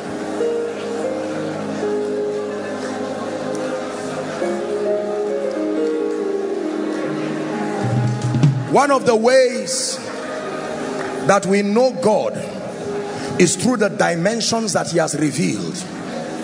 He is healer, he is lifter, he is restorer. He broke himself into these dimensions so that the day you need that dimension of him, you can provoke it. Just breathe your name upon me, breathe. Hey. Just breathe your name upon me, breathe. Your is your name, breathe, Lord. Just breathe your name. Just breathe your name upon me, breathe. One more time. Just breathe your name. Just breathe your name upon me, breathe. Hey. Just breathe your name. Just breathe your name upon me, breathe.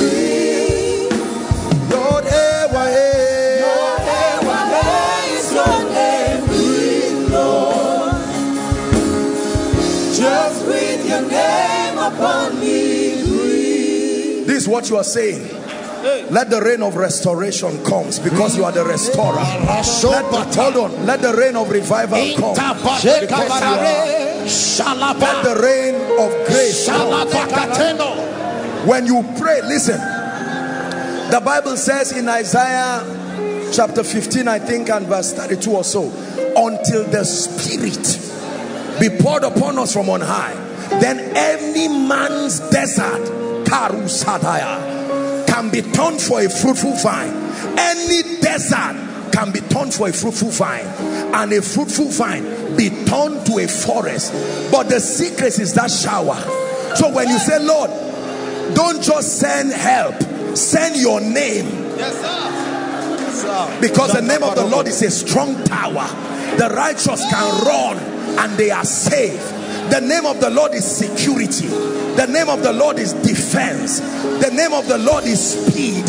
The name of the Lord is restoration. The name of the Lord is deliverance. Just breathe your name upon me, breathe. Just breathe your name. Just breathe your name upon me, breathe. Hey, your hair, your hair is your name.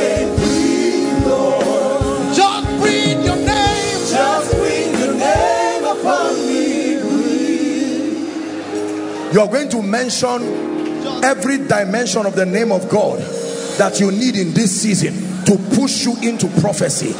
If it's restoration, call it. If it's healing, call it. If it's a miracle worker, call it. Lift your voice and pray.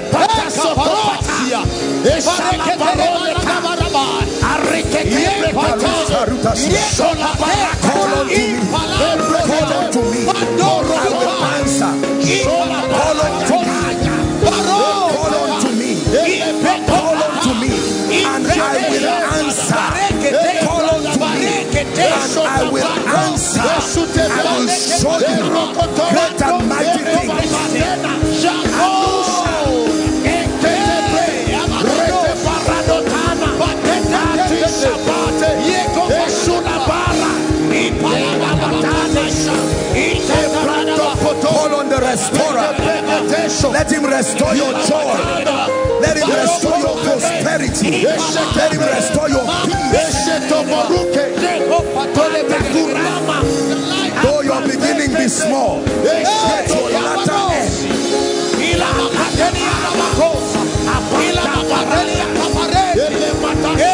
Call on the one who is the maker, can make men.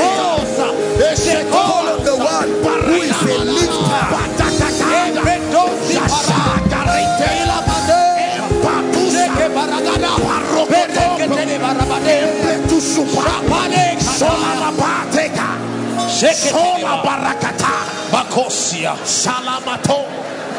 Hallelujah. The names of God. He can be healer. He can be restorer. He can be deliverer. Whatever it is that you need is covered in his name. His covenant name, YHWH, Yahweh, is his personal name.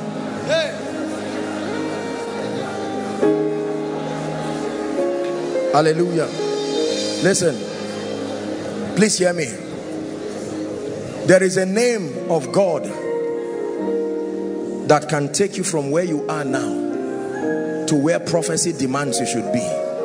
You must find that name. Find it in prayer. For some of you, it is the lifter. For some of you, is the restorer. For some of you, is the deliverer. For some of you, is the mighty man in battle. For some of you, is Ebenezer. For some of you, is El Shaddai, the multi-breasted one. For some of you, it is the Ancient of Days. Hallelujah. Listen, let me add one more prayer. I apologize, our time is gone. You're going to pray, Lord, let nothing in my life steal my joy. Listen to me, hear me. Soon we're going to be wrapping up Koinonia now, and many of you will return home. Many of you are already, some of our people have left, gone for various reasons. Some are finishing their exams, they're going. And let me tell you something, the world that we live in today, unfortunately, is saddled with all kinds of negative things. From reports from family, health reports, reports of statistics, reports of all kinds of findings. And you are embedded in a system that is full of all of these things. And most of them are complete nonsense as far as your destiny and God's program is concerned. You will need to trust God for joy. Joy. Guard joy jealously. Some of you have lost your joy. You walk with gloominess as if life has pressed you down. Can I tell you something? Listen to me. The joy of the Lord is real strength. Once you sustain joy, you will watch your life continue to rise. The joy of the Lord is what guarantees harvest. The joy of the Lord is what guarantees finishing. I took this Bible and I found out that there was both Genesis and Revelation, and at the end of it, God is still seated on the throne. On no account in this Bible, kings had to relinquish their thrones. In this Bible, queens had to relinquish their thrones. In this Bible, nations had to relinquish their territory. But from Genesis to Revelation, there is an ancient one that remains seated as proof that he is the monarch of the universe. Are we together? So my soul find rest in the fact that there is the name of God. Pray that last prayer and we'll wrap up this session. Lord, joy. Let there be joy overflowing right now. No room for sadness. No. No room. Joy. The joy of the Lord. The joy that heals. Joy that comforts. Joy that empowers.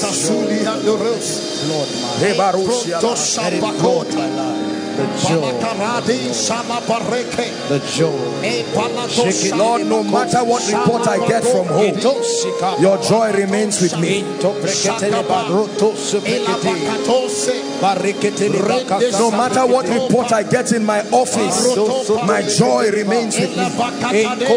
No matter what results I see in my business in ministry, joy.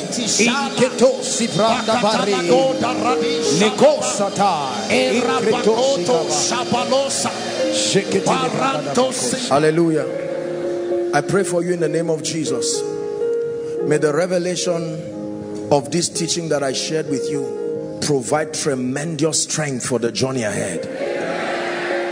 In the name of Jesus, I decree and declare that every lie of the devil over your destiny, every lie of Satan over your life, every lie of Satan over your home, over your family, over your children, over your finances, over your spiritual life, I decree and declare that in the name of Jesus Christ, that lie goes down and goes down forever.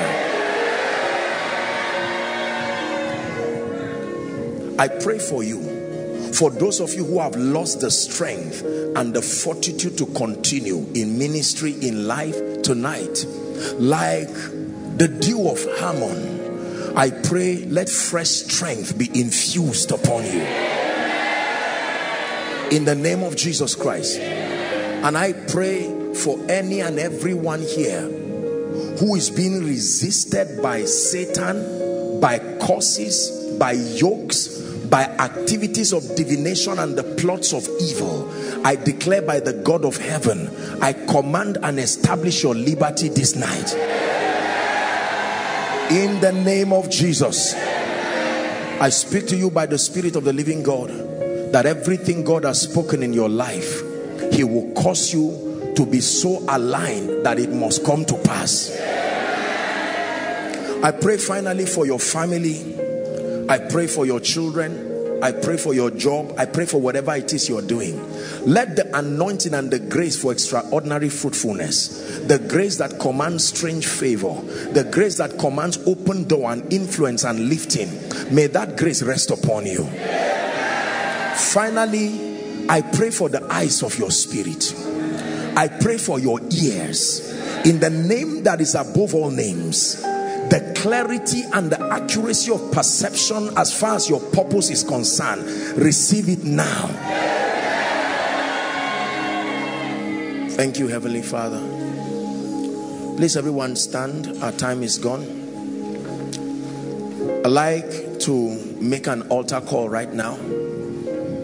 Many of you listened to this teaching, and whilst I was teaching, the Holy Ghost was speaking to you.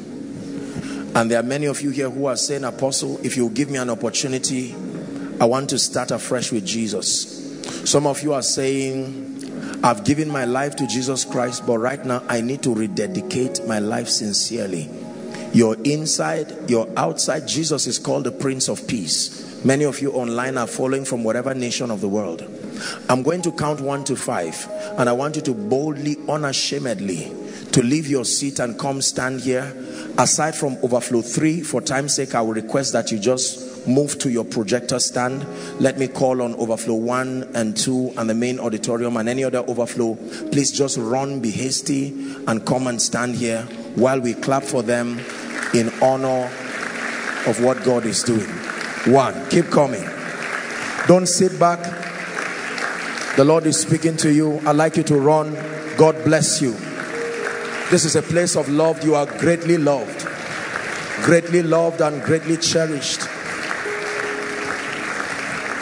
His presence is where we find strength. His presence is where we find life. Keep coming. Do not listen to the lie of Satan. There is always a way out. The Bible says there is hope for a tree, even if it be cut down. Come. Come to Jesus. My dear ones, run to him. He is the way, he is the truth, he is life. Amen. If you're coming from outside, please come, rush quickly. God bless you. God bless you. Hallelujah. The Bible declares that whosoever will come to him, he will in no wise cast away. Hallelujah. Thank you so much for the bold step to come and truly surrender your life and your heart to Jesus. And some of you is a renewal and a rededication. Just lift your right hand. Believe that Jesus is here. I'd like you to set your gaze on him.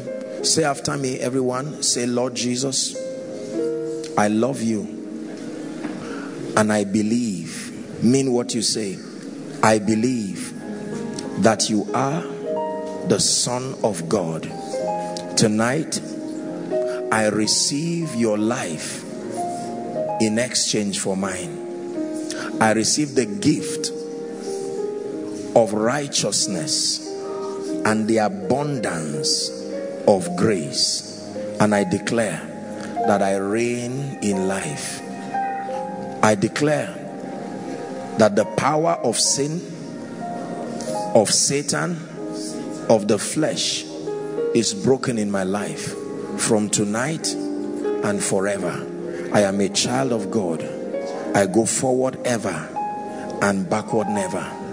Amen. Let me pray for you. Father, I stretch my hands towards these precious ones. You have declared that whoever comes to you, you will in no wise cast away. We honor you, O God, for drawing these ones. This is what only Jesus can do. And Father, I pray that the grace that keeps will keep them, that they will continue to grow from glory to glory. In the name of Jesus, I speak over your lives. May the lines fall for you in pleasant places, and may you have a goodly heritage. The Lord bless you. The Lord preserve you. In the name of Jesus Christ. Now, for all of you, thank you very much. There is a gentleman waving his hands. Please, all of you, look at me. God bless you. Some of you are crying. Don't be ashamed of your tears. Follow this gentleman. He will lead you to a group of people right away who will just talk with you, and then you'll be back to your seat. God bless you. Please, let's celebrate them. Everyone, this way.